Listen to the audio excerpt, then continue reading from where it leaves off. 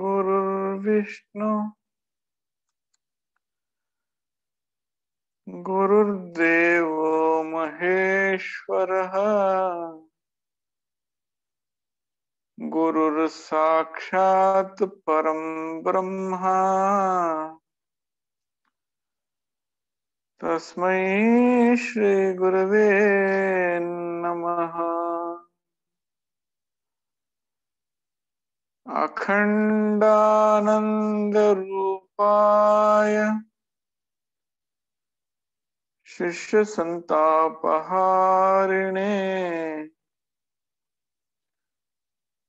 पूर्णानंद बोधाय श्री सद्गुरुवे नमो नमः।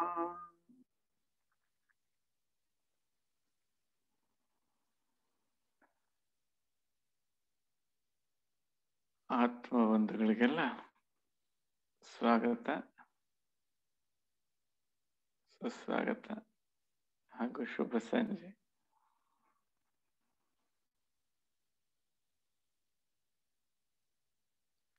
ಸತ್ಸಂಗ ಕಾರ್ಯಕ್ರಮಕ್ಕೆ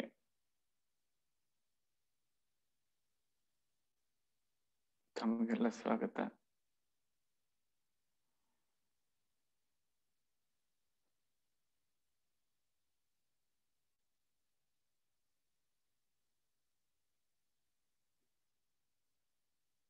ಆನಂದಮಯ ಜೀವನಕ್ಕಾಗಿ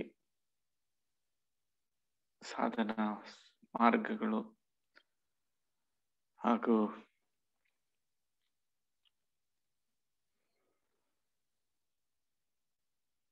ಧ್ಯಾನ ಪೂರ್ವ ಸಿದ್ಧತೆ ಅನ್ನೋಂಥ ಶೀರ್ಷಿಕೆಯಲ್ಲಿ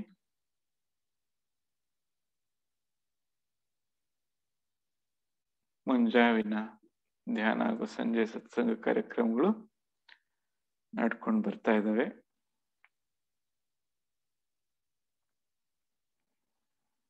ಕಾರ್ಯಕ್ರಮ ಅದ್ಭುತವಾಗಿ ಮೂಡಿ ಬರ್ತಾ ಇದೆ.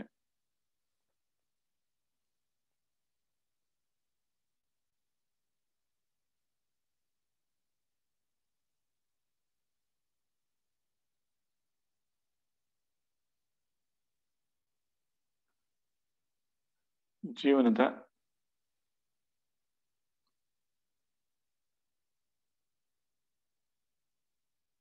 ನಾನಾ ಪ್ರಶ್ನೆಗಳಿಗೆ ಉತ್ತರವನ್ನು ಕಂಡುಕೊಳ್ತಾ,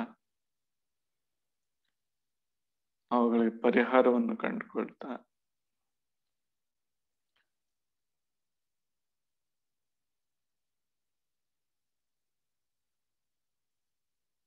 ಜಾಗೃತ ಬದುಕಿನ ನಂತರವೇನು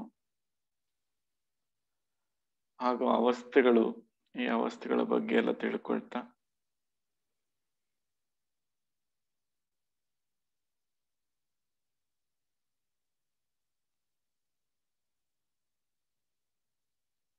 ದೇಹದಲ್ಲಿ ಇರ್ತಕ್ಕಂಥ ಹಲವಾರು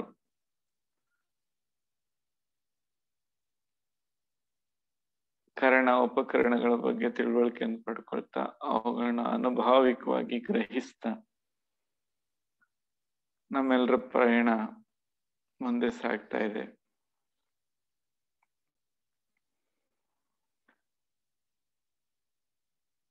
ಜೀವನದ ನಾನಾ ಮಜಲುಗಳಿಗೆ ತೆರೆಕೊಂಡು ಅವುಗಳನ್ನ ಸರಿಯಾದ ರೀತಿಯಲ್ಲಿ ಅರ್ಥ ಮಾಡಿಕೊಂಡು ಬದುಕೋದಿಕ್ಕೆ ಇವು ಪೂರಕವಾಗಿ ನಮಗೆ ಸಹಾಯವಾಗಿ ನಿಲ್ಲಲಿವೆ.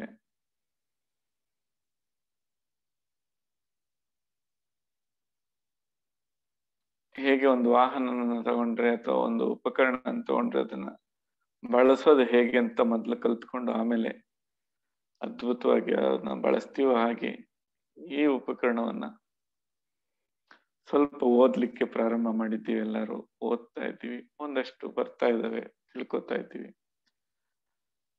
ಒಂದಷ್ಟು ಜನ ಆಗ್ಲಿ ಅದನ್ನ ಯಶಸ್ವಿಯಾಗಿ ಅಳವಡಿಸ್ಕೊಂಡು ಪ್ರಯೋಗ ಕೂಡ ಮಾಡ್ತಾ ಇದ್ದೀರಾ. ನಿತ್ಯ ಜೀವನದಲ್ಲಿ ಅದನ್ನ ಬಳಸ್ತಾ ಇದ್ದೀರಾ. ಬಹಳ ಸಂತೋಷಕರವಾದ ವಿಚಾರ ಅದು.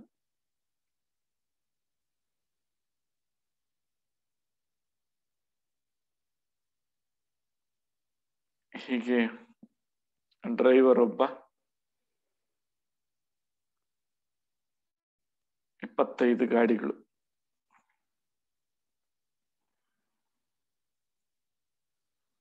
ಅಥವಾ ಇನ್ನೂ ಹೆಚ್ಚು. ಇವುಗಳನ್ನೆಲ್ಲ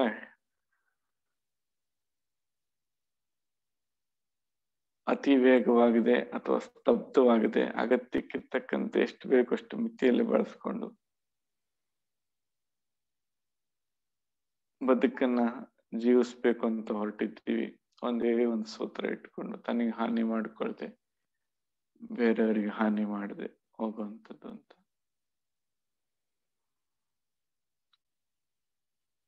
ಅದೇನು ಅಷ್ಟು ಆಯಾಸಕರವಲ್ಲ, ಬಹಳ ಸರಳವಾಗಿದೆ, ಸುಲಭವಾಗಿದೆ ಅಂತ ಎಲ್ಲರ ಒಂದು ಮತಿಗೆ ಬರ್ತಾ ಇದೆ.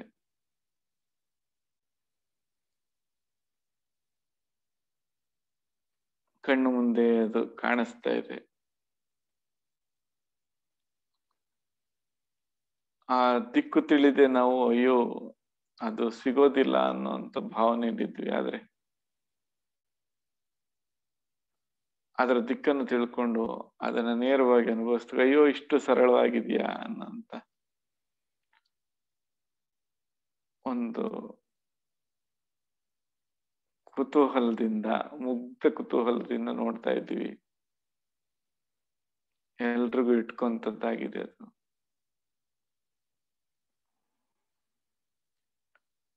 ಪ್ರಮಾಣ ಪರಿಣಾಮಗಳ ಅರಿವಿಟ್ಕೊಂಡು ಬದುಕಬೇಕು ಅಂತ ಸಾಕಷ್ಟು ಸತ್ಸಂಗಗಳಲ್ಲಿ ಹೇಳ್ಕೊ ಬಂದ್ವಿ.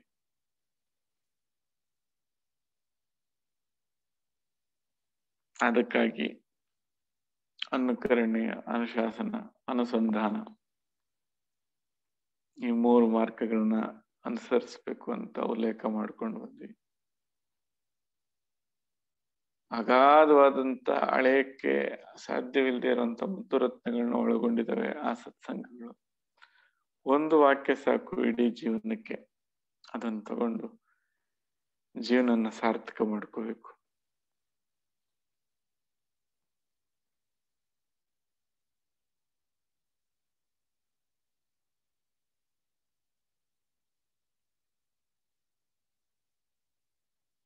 ಅದಕ್ಕೆ ಬೇಕಾದಂತ ಗ್ರಹಣಶೀಲತೆ, ಗಮನಿಸುವಂಥದ್ದು, ಸಾಕ್ಷಿತ್ವವನ್ನ, ಇವುಗಳನ್ನೆಲ್ಲ ಸಾಣೆ ಹಿಡ್ಕೊಂಡು ಶಾರ್ಪ್ ಮಾಡ್ಕೊಂಡು ಹೊರಟಿದ್ದೀವಿ. ಸಹ ಪ್ರಯಾಣಿಕರು ಒಬ್ರಿಗೊಬ್ರು ಹೊಗೆ ಅನ್ಕೊಂಡು ಹೊರಟಿದ್ದೀವಿ. ಆ ಒಂದು ಜೋಶಲ್ಲಿದ್ದೀವಿ ಎಲ್ಲ. ಇದೇ ಸ್ಫೂರ್ತಿಯಲ್ಲಿ ಹೀಗೆ ಜೊತೆಯಾಗಿ ಮುಂದೆ ಹೋಗ್ತಾ ಇರ್ಬೇಕು ನಾವು.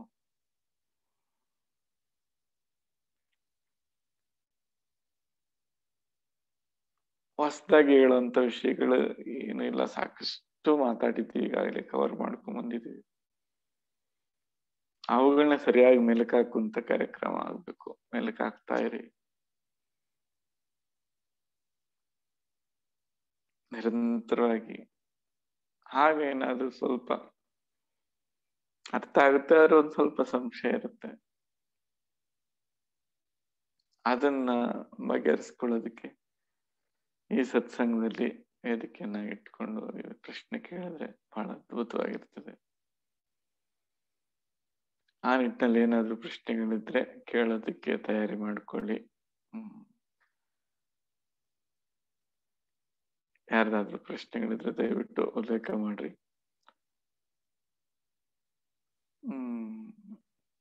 ಎಂದಿನಂತೆ ಇವತ್ತು ಕೂಡ ನಮ್ಮ ಮತ್ತಿನ ಖಾಲಿಯಾಗಿದೆ, ಏನು ವಿಷಯಗಳಿಲ್ಲ. ಏನಾದ್ರೂ ಸೂಕ್ಷ್ಮತರವಾದಂತ ವಿಷಯಗಳಿದ್ರೆ ಆ ನಿಟ್ಟಿನಲ್ಲಿ ಇನ್ನೊಂದು ಸ್ವಲ್ಪ ಸತ್ಸಂಗನ ಮುಂದುವರಿಸೋಣ.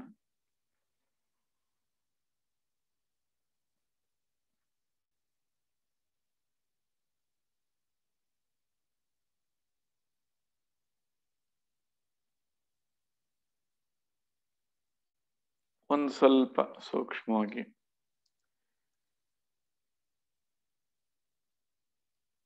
ಹೇಗೆ ಪಂಚಭೂತಗಳಿಂದ ಎಲ್ಲವೂ ಲಯವಾಗ್ತಾ ಹೋಗಿ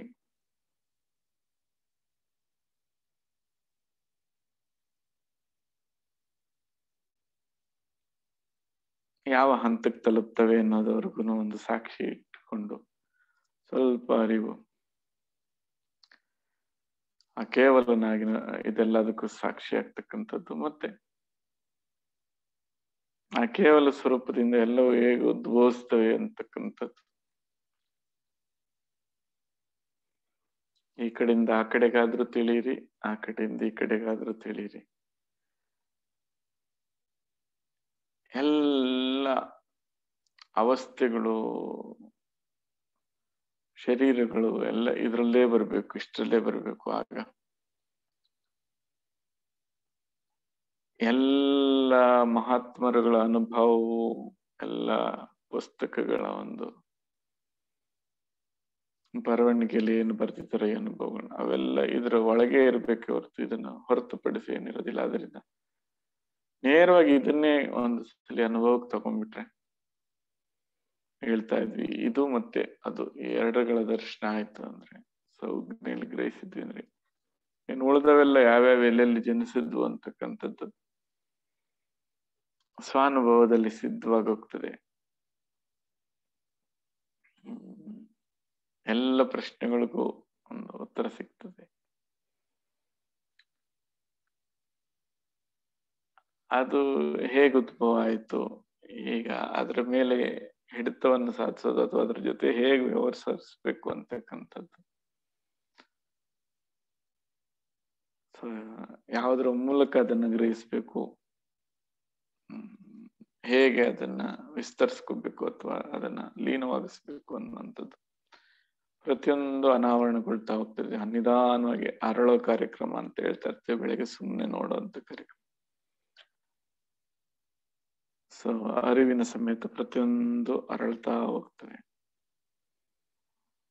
ಸ್ವಲ್ಪ ಕಾಲ ಈ ಗಮನಿಕೆ, ಸಾಕ್ಷಿತ್ವ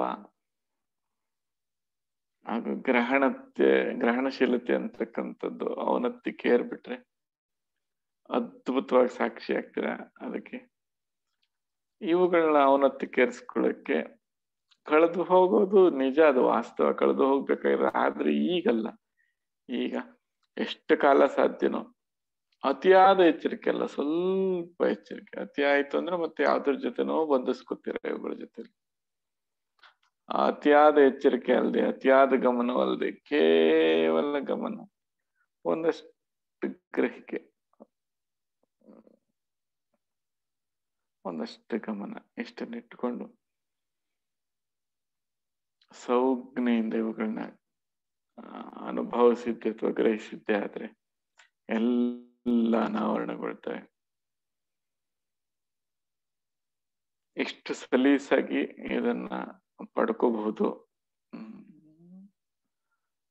ಬಹಳ ಸರಳವಾಗಿದೆ. ಹಾಗಾಗಿ ಒಂದಷ್ಟು ದಿನ ಸ್ವಲ್ಪ ಆ ಎಚ್ಚರಿಕೆಯಲ್ಲೇ ಇರಬೇಕು. ಆಮೇಲೆ ಎಲ್ಲವನ್ನು ಬಿಟ್ಟು ಕಳೆದು ಹೋಗುವಂತ ಕಾರ್ಯಕ್ರಮದ ಕಡೆಗೆ ಹೋಗೋಣ.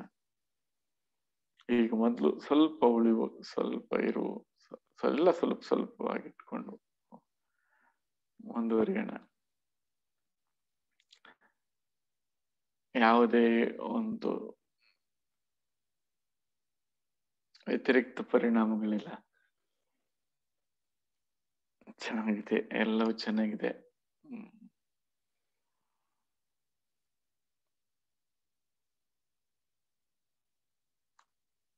ಸ್ವಲ್ಪ ಯಾರಾದ್ರೂ ಏನಾದ್ರು ಮಾತನಾಡೋದಿದ್ರೆ ಮಾತನಾಡಿ. ನಮ್ದು ಪೂರ್ತಿ ಖಾಲಿ ಆಗಿದೆ, ಏನ್ ಮಾಡ್ಬೇಕು ಅಂತ ಗೊತ್ತಾಗ್ತಾ ಇಲ್ಲ. ಏನಾದ್ರೂ ಸ್ವಲ್ಪ ಅನುಭವಗಳನ್ನ ಅಥವಾ ಒಂದು ಟಾಪಿಕ್ ಅನ್ನು ತಗೊಂಡ್ರೆ ಅದ್ರ ಬಗ್ಗೆ ಮತ್ತೆ ಮಾತನಾಡ್ತಾ ಹೋಗೋಣ. ದಯಮಾಡಿ ಎಲ್ರಿಗೂ ಪೂರಕ ಆಗುವಾಗ ಏನಾದ್ರು ಸ್ವಲ್ಪ ಉಲ್ಲೇಖ ಮಾಡ್ಬೇಕು ಅಂತ ಕೇಳ್ಕೊಳ್ತೀನಿ. ನಮಸ್ತೆ.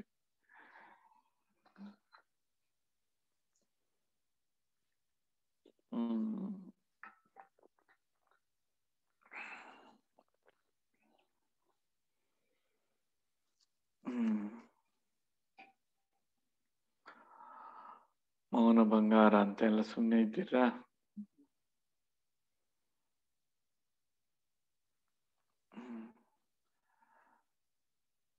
ಆನಂದ್ ಮಾತಾಡ್ತೀರಪ್ಪ ಕೊಪ್ಪಳದಿಂದ. ನಿನ್ನೆ ಮಾತಾಡ್ಲಿಕ್ಕೆ ಆಗ್ಲಿಲ್ಲ, ಸಮಯ ಆಗಿತ್ತು. ನಮಸ್ತೆ ಗುರುಜಿ.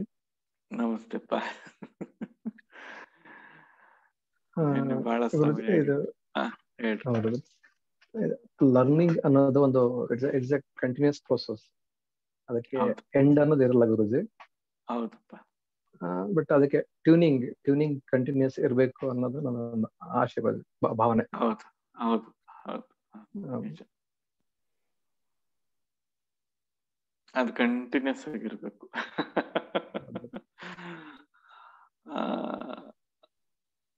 ಅದಿದ್ದೇ ಇರುತ್ತೆ, ನಿರಂತರವಾಗಿರುತ್ತೆ. ಅದಕ್ಕೆ ಒಂದೇ ಒಂದು ಇದಿಷ್ಟೇ ಅಂತ ಯಾವತ್ತು ಅದಕ್ಕೆ ಫುಲ್ ಸ್ಟಾಪ್ ಹಾಕ್ಬೇಡ್ರಿ ಅಂತ ಒಂದು ಸಣ್ಣ ಸೂತ್ರ. ನಿರ್ಣಯೋ ನಾಸ್ತಿ ಸರ್ವದ ಅಂತ. ಅಂದ್ರೆ ಇವತ್ತೇನು ಗ್ರಹಿಸಿದ್ರು ನಾಳೆ ಇವತ್ತಿಗಿಂತ ಇನ್ನೊಂದಷ್ಟು ಸ್ಪಷ್ಟತೆಯನ್ನು ಪಡಿತೀರ ನಾಳೆ. ಅದೇ ವಿಚಾರವಾಗಿ. ಹಾಗಾಗಿ ಇಲ್ಲಿಗೆ ಮುಗೀತು ಅಂತ ಅನ್ಕೋಬಾರ್ದು, ಅದನ್ನ ಯಾವಾಗ್ಲೂ ತೆಗೆದಿಟ್ಟಿರ್ಬೇಕು. ಒಂಥರ ಅದು ಸ್ಟ್ರಾಗ್ನೆಂಟ್ ಆಗ್ಬಿಡುತ್ತೆ, ನಾರೋದಕ್ಕೆ ಶುರುವಾಗ್ಬಿಡುತ್ತೆ. ಇಷ್ಟೇ ಅಂತಂದ್ರೆ ಓಪನ್ ಆಗಿಟ್ಟಿರಿ, ಯಾವತ್ತು ಓಪನ್ ಆಗಿಟ್ಟಿರಿ. ಅದು ಒಂದ್ ವೇಳೆ ಅದಷ್ಟೇ ನಿಲ್ಲುತ್ತೆ ಅಂದ್ರೆ ಪರವಾಗಿಲ್ಲ, ಆದ್ರೆ ನಾವು ಮುಕ್ತವಾಗಿಟ್ಟಿರ್ಬೇಕಷ್ಟೇ. ಅದು 1000 ಸಲ ನೋಡಿದಾಗೂ ಅದೇ ತರ ಇದೆ ಅಂದ್ರೆ ಬಹಳ ಸಂತೋಷ. ಹಾಗಾಗ್ಲಿಲ್ಲ ಅಂದ್ರೆ ಅದು ಬದಲಾವಣೆ ಆಗ್ತಾ ಇದೆ ಅಂದ್ರೆ ನಮ್ಮ ಗ್ರಹಿಕೆಯಲ್ಲಿ ಒಂದ್ ಸ್ವಲ್ಪ ಇನ್ನು ಶಾರ್ಪ್ ಮಾಡ್ಕೊಂಡಿದ್ವಿ ಅಥವಾ ಬೇರೆ ದೃಷ್ಟಿಯಲ್ಲಿ ಅದನ್ನ ನೋಡೋದಕ್ಕೆ ಶುರು ಮಾಡಿದ್ವಿ, ಆ ಅವಕಾಶಗಳು ತೆರ್ಕೋತಾ ಇದ್ದೀವಿ ಅಂತ. ಎಲ್ಲರೂ ಅಷ್ಟೇ, ಯಾವುದೇ ಆಗ್ಲಿ ಒಂದೇ ಒಂದು ಸೂತ್ರ, ಪೂರ್ವಾಗ್ರಹ ಪೀಡಿತರಾಗದೆ ಇದಿಷ್ಟೇ ಅಂತ ನಿರ್ಣಯಕ್ಕೆ ಬಂದು ಮತ್ತೆ ಎಲ್ಲ ಕಲಿಕೆಯನ್ನ ನಿಲ್ಲಿಸಬಾರ್ದು.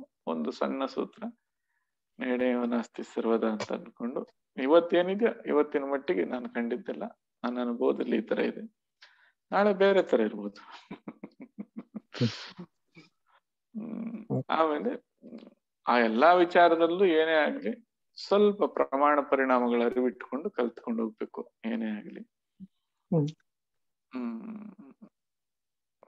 ಒಂದ್ ಸ್ವಲ್ಪ ವಿವೇಕ, ಸರಿ ಇದನ್ನ ಕಲಿಯೋದ್ರಿಂದ ಸಮಾಜಕ್ಕೆ ಉಪಯೋಗ ಆಗುತ್ತಾ, ನನಗೆ ಉಪಯೋಗ ಆಗುತ್ತಾ ಅನ್ನೋದು ಒಂದು.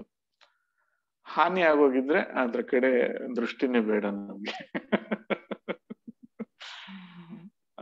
ಹಾನಿ ಆಗುತ್ತೆ ಅಂತ ಏನಾದ್ರು ಗೊತ್ತಾಯ್ತು ಅಂದ್ರೆ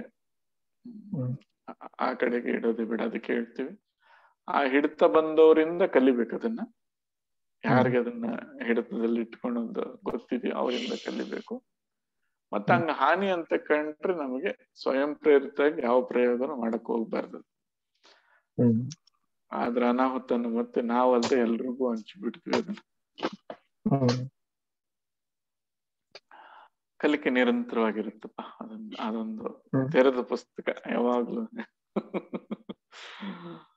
ಹೋಗ್ತಾ ಇರ್ಬೇಕು. ಅದಕ್ಕೆ ನಿನ್ನೆ ಅರ್ಥ ಆಗೋದಕ್ಕಿಂತ ಇವತ್ತು ಹೊಸದಾಗಿ ಅರ್ಥ ಆಗುತ್ತೆ, ನಾಳೆ ಇನ್ನೂ ಅದ್ಭುತವಾಗಿ.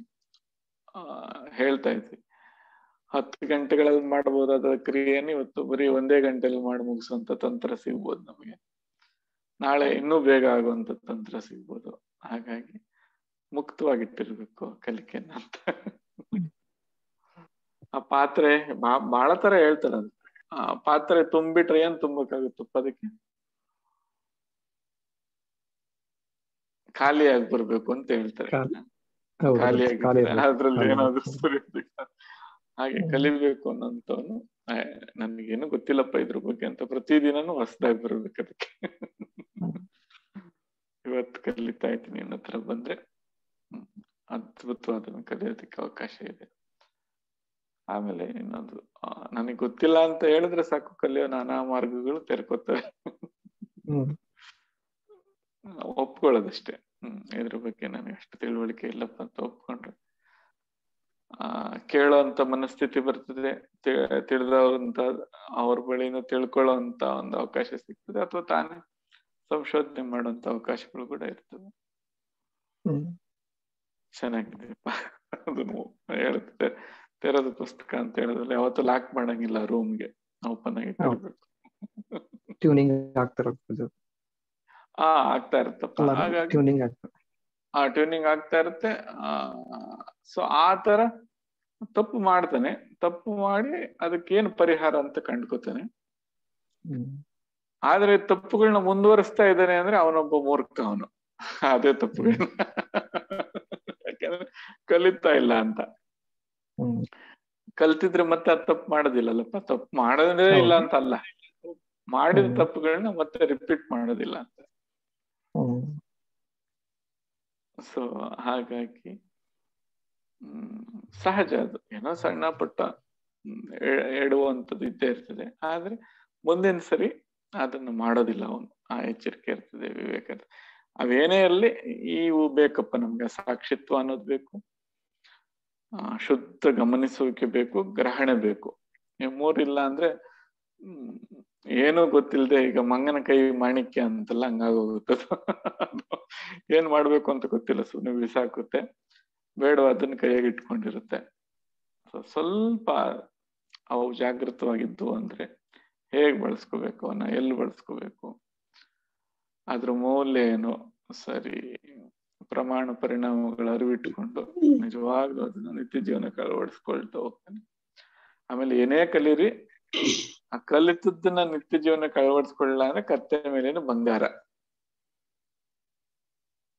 ಕತ್ತೆಗೆ 1 kg ಬಂಗಾರ ಹಾಕಿದ್ರೆ ಏನಾಗುತ್ತಪ್ಪ ಹೆಗಲ ಮೇಲೆ? ಅದ್ರ ಏನ್ ಗೊತ್ತಾಗಲ್ಲ ಬೆಲೆ. ಭಾರ ಜಾಸ್ತಿ ಆಗುತ್ತೆ. ಭಾರ ಜಾಸ್ತಿ ಆಗುತ್ತೆ.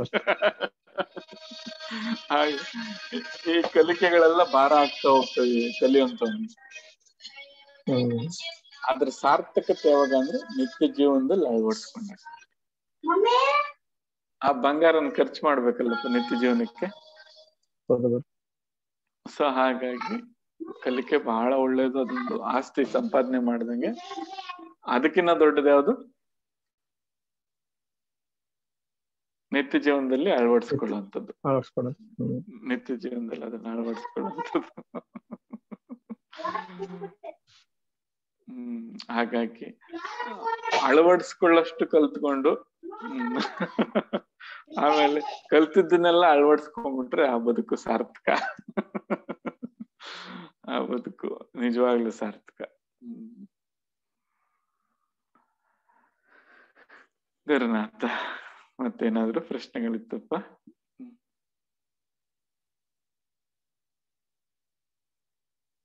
ಯಾಕೋ ಮ್ಯೂಟ್ ಆಯ್ತು, ಕಾಲ್ ಬಂತ. ಯಾರಾಗ್ಲಿ ಇನ್ನೊಬ್ರು ಬಂದ್ರಲ್ಲಪ್ಪ, ಇಬ್ರು ಬಂದಿದ್ರಿ. ಮಾತನಾಡಮ್ಮ. ನಮಸ್ತೆ ಮಾ. ನಮಸ್ತೆ. ಹೇಳ್ರಮ್ಮ. ನಮಸ್ತೆ ಗುರುಜಿ. ನನ್ನ ಲೈಫಲ್ಲಿ ಎಲ್ಲ ನ್ಯಾಯವಾಗಿ ಹೋಗ್ತೇನೆ, ಆದ್ರೂ ನೋವು ಹೋಗಲ್ಲ.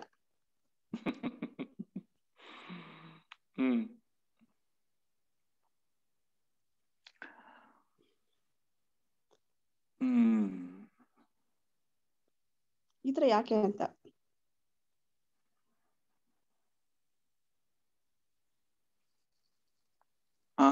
ಸಾಕಷ್ಟು ಸಲಿ ಮಾತಾಡಿದೀವಮ್ಮ. ಇದನ್ನ ಇನ್ನೊಂದ್ಸಲಿ ಚೆನ್ನಾಗಿ ತಿಳ್ಕೋಬೇಕು. ಅಲ್ಲ, ಯಾವ್ದಾದ್ರು ಪೂರ್ವಾರ್ಜಿತ ಕರ್ಮನ? ಒಂದ್ ಸಣ್ಣ ಉದಾಹರಣೆ ತಗೋಣ. ಒಳ್ಳೆ ಬೆಳೆ ಬೆಳೆದಿದೆ, ಆ ಬೆಳೆಯಲ್ಲಿ ಒಂದು ಕಳೆ ಇದ್ರೆ ಏನ್ ಮಾಡ್ತಾರೆ? ತೆಗಿಬೇಕು. ಆ ಕಳೆ ತೆಗೆದು ಬಿಡ್ತಾರಲ್ವಾ, ನಿರ್ದಾಕ್ಷಿಣ್ಯ ತೆಗೆದಾಕ್ತಾರೆ. ಹಾಗೆ ಸಾಕಷ್ಟು ಕಳೆ ಇರ್ತದೆ, ಆ ಕಳೆ ಮಧ್ಯದಲ್ಲಿ ಯಾವುದೋ ಒಂದು ಗೊತ್ತಿಲ್ದಂತ ಒಂದು ಚೆನ್ನಾಗಿರೋ ಒಂದೇ ಒಂದು ಸಣ್ಣ ಬೀಜ ಇರುತ್ತದೆ. ಅದರ ಪರಿಸ್ಥಿತಿ ಏನು? ಸಾಧ್ಯ ಇಲ್ಲ, ಏನು ಮಾಡಕ್ಕಾಗಲ್ಲ. ಜಗತ್ತು ಕೂಡ ಒಂದೊಂದ್ಸಲಿ ಆ ಕಳೆಗಳ ಸಮೇತ ಇದನ್ನು ತೆಗೆದಾಕ್ತಾರೆ, ಸರಿ. ಅಥವಾ ಅದು ಬೆಳೆಯೋದಕ್ಕೆ ಅವಕಾಶಗಳಿರೋದಿಲ್ಲ. ಸೊ ತನಗೆ ತಿಳಿದೇನೋ ಅಂತ ಕಳೆಗಳ ಒಂದು ಜಗತ್ತಿನಲ್ಲಿ ತಾನು ಸಿಕ್ಕಾಕೊಳ್ಳೋದಿರ್ಬೋದು, ಅಥವಾ ಸ್ವತಃ ಅರಿವಿದ್ದೋ ಇಲ್ದೇನೋ ಪ್ರವೇಶ ಮಾಡುವಂಥದ್ದು ಇರ್ಬೋದು. ಈಗ ಮಧ್ಯೆ ನಿಂತ್ಕೊಂಡು ಈ ಪ್ರಶ್ನೆಯನ್ನು ಮಾಡ್ತಾ ಇದೀವಿ ನಾವು, ನನಗೆ ಯಾಕೆ ಹಿಂಗೆ ಅಂತ. ಸೊ ಕಾರ್ಯಕಾರಣಗಳಿದಾವೆ, ಅಂದ್ರೆ ಏನು ಕಾರಣದಿಂದ ಹಿಂಗ್ ಘಟಿಸ್ತಾ ಇದೆ ಅಂತಕ್ಕಂಥದ್ದು ಇದೆ. ನಮ್ಗೆ ಈಗ ಅದು ಪರಿಹಾರದತ್ತ ಏನು ಅಂತ, ಪರಿಹಾರಗಳೇನು, ಸಮಸ್ಯೆ ಇರೋದು ನಿಜ, ಪರಿಹಾರಗಳೇನು ಅಂತ.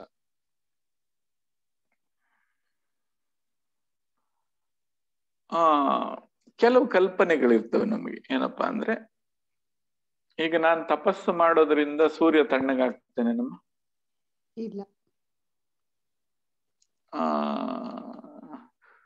ಅಥವಾ ನಾನು ತಪಸ್ಸು ಮಾಡೋದ್ರಿಂದ ಇಲ್ಲಿರೋಂಥ ಸಮುದ್ರ ಆಗ್ಲಿ ಅಥವಾ ಇನ್ನೊಂದಾಗ್ಲಿ ಅದು ಇನ್ನೊಂದು ರೂಪ ಪಡ್ಕೊಳ್ಳುತ್ತಾ ಅಂತಂದ್ರೆ, ಅವುಗಳಿಗೆ ಅವುಗಳದೇ ಆದ ಗುಣಗಳಿದ್ದಾವೆ, ಅವು ಬದಲಾಗಲ್ಲ ಅಂತ. ನನ್ನ ಭ್ರಮೆ ಏನಾಗಿದೆ ಅಂದ್ರೆ, ನಾನು ಅಂದುಕೊಳ್ಳೋದ್ರಿಂದನೋ ಅಥವಾ ನನ್ನ ಪ್ರಯತ್ನದಿಂದನೋ ನಾನು ಏನೋ ಅಂದ್ಕೊಂಡೋದ್ರಿಂದ ಅದು ಬದಲಾಗ್ಬಿಡುತ್ತೆ ಅನ್ನೋಂತ ಒಂದು ಸಾಮಾನ್ಯ ಜ್ಞಾನವನ್ನ ಕಳ್ಕೊತಾ ಇರ್ತೀವಿ ಇಲ್ಲಿ ಬೆಳೀತಾ ಬೆಳೀತಾ. ಈಗ ಒಂದು ಬೇವಿನ ಮರಕ್ಕೆ ನಾನು ಎಷ್ಟು ನೀರ್ ಹಾಕಿ ಪೋಷಣೆ ಮಾಡಿ ಏನು ಮಾಡಿದ್ರು ಅದು ಮಾವಿನ ಹಣ್ಣು ಬಿಡ್ತದ ಅಂತ ಸಾಧ್ಯ ಇಲ್ಲ. ಹಾಗಾಗಿ ವಸ್ತುವಿನ ಗುಣಗಳನ್ನ ಅರ್ಥ ಮಾಡ್ಕೊಳ್ಳೋದ್ರಲ್ಲಿ ವಿಫಲ ಆಗ್ತಾ ಇದೀವಿ ಅಂತ, ವಸ್ತು ವ್ಯಕ್ತಿಗಳ ಗುಣನ ಅರ್ಥ ಮಾಡ್ಕೊಳ್ಳೋದ್ರಲ್ಲಿ ವಿಫಲರಾಗ್ತಾ ಇದ್ದೀರಾ ಅಂತ.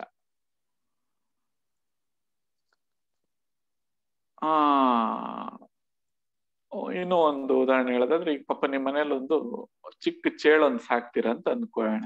ಓಕೆ, ಆ ಚೇಳಿಗೆ ದಿನ ಪಾಪ ಒಂದಷ್ಟು ಜಿಲೇಬಿ ತಿನ್ನಿಸ್ತೀರಾ, ಒಂದಷ್ಟು ಪಾಯಸ ತಿನ್ನಿಸ್ತೀರಾ, ಎಲ್ಲ ಮಾಡ್ಬಿಟ್ಟು ನೀವು ಹೋಗಿ ಅದನ್ನ ಮುದ್ದಾಡಕ್ ಹೋದಾಗ ಅದು ಕುಟ್ಕುತ್ತೆ. ಆಗ ಬೈತೀರ ಮತ್ತೆ ಅದನ್ನ, ನಾನು ಎಷ್ಟೆಲ್ಲ ಮಾಡಿದೆ ನೀನ್ ಹಿಂಗ್ ಮಾಡ್ಬೋದಾ? ಆ ಗುಣ ಅಂತಲ್ವ. ಸೊ ಹಾಗಾಗಿ ಈ ಗುಣಗಳನ್ನ ಅರ್ಥಕೊಂಡ್ರೆ ನಾವ್ ಈ ತರ ರಿಯಾಕ್ಟ್ ಮಾಡೋದಿಲ್ಲ. ಆಮೇಲೆ ಎಷ್ಟು ಗ್ಯಾಪ್ ಅಲ್ಲಿ ಇರ್ಬೇಕು ಆ ಗ್ಯಾಪ್ ಅಲ್ಲಿ ಇರೋದನ್ನ ಕಲ್ತ್ಕೋತೀರ.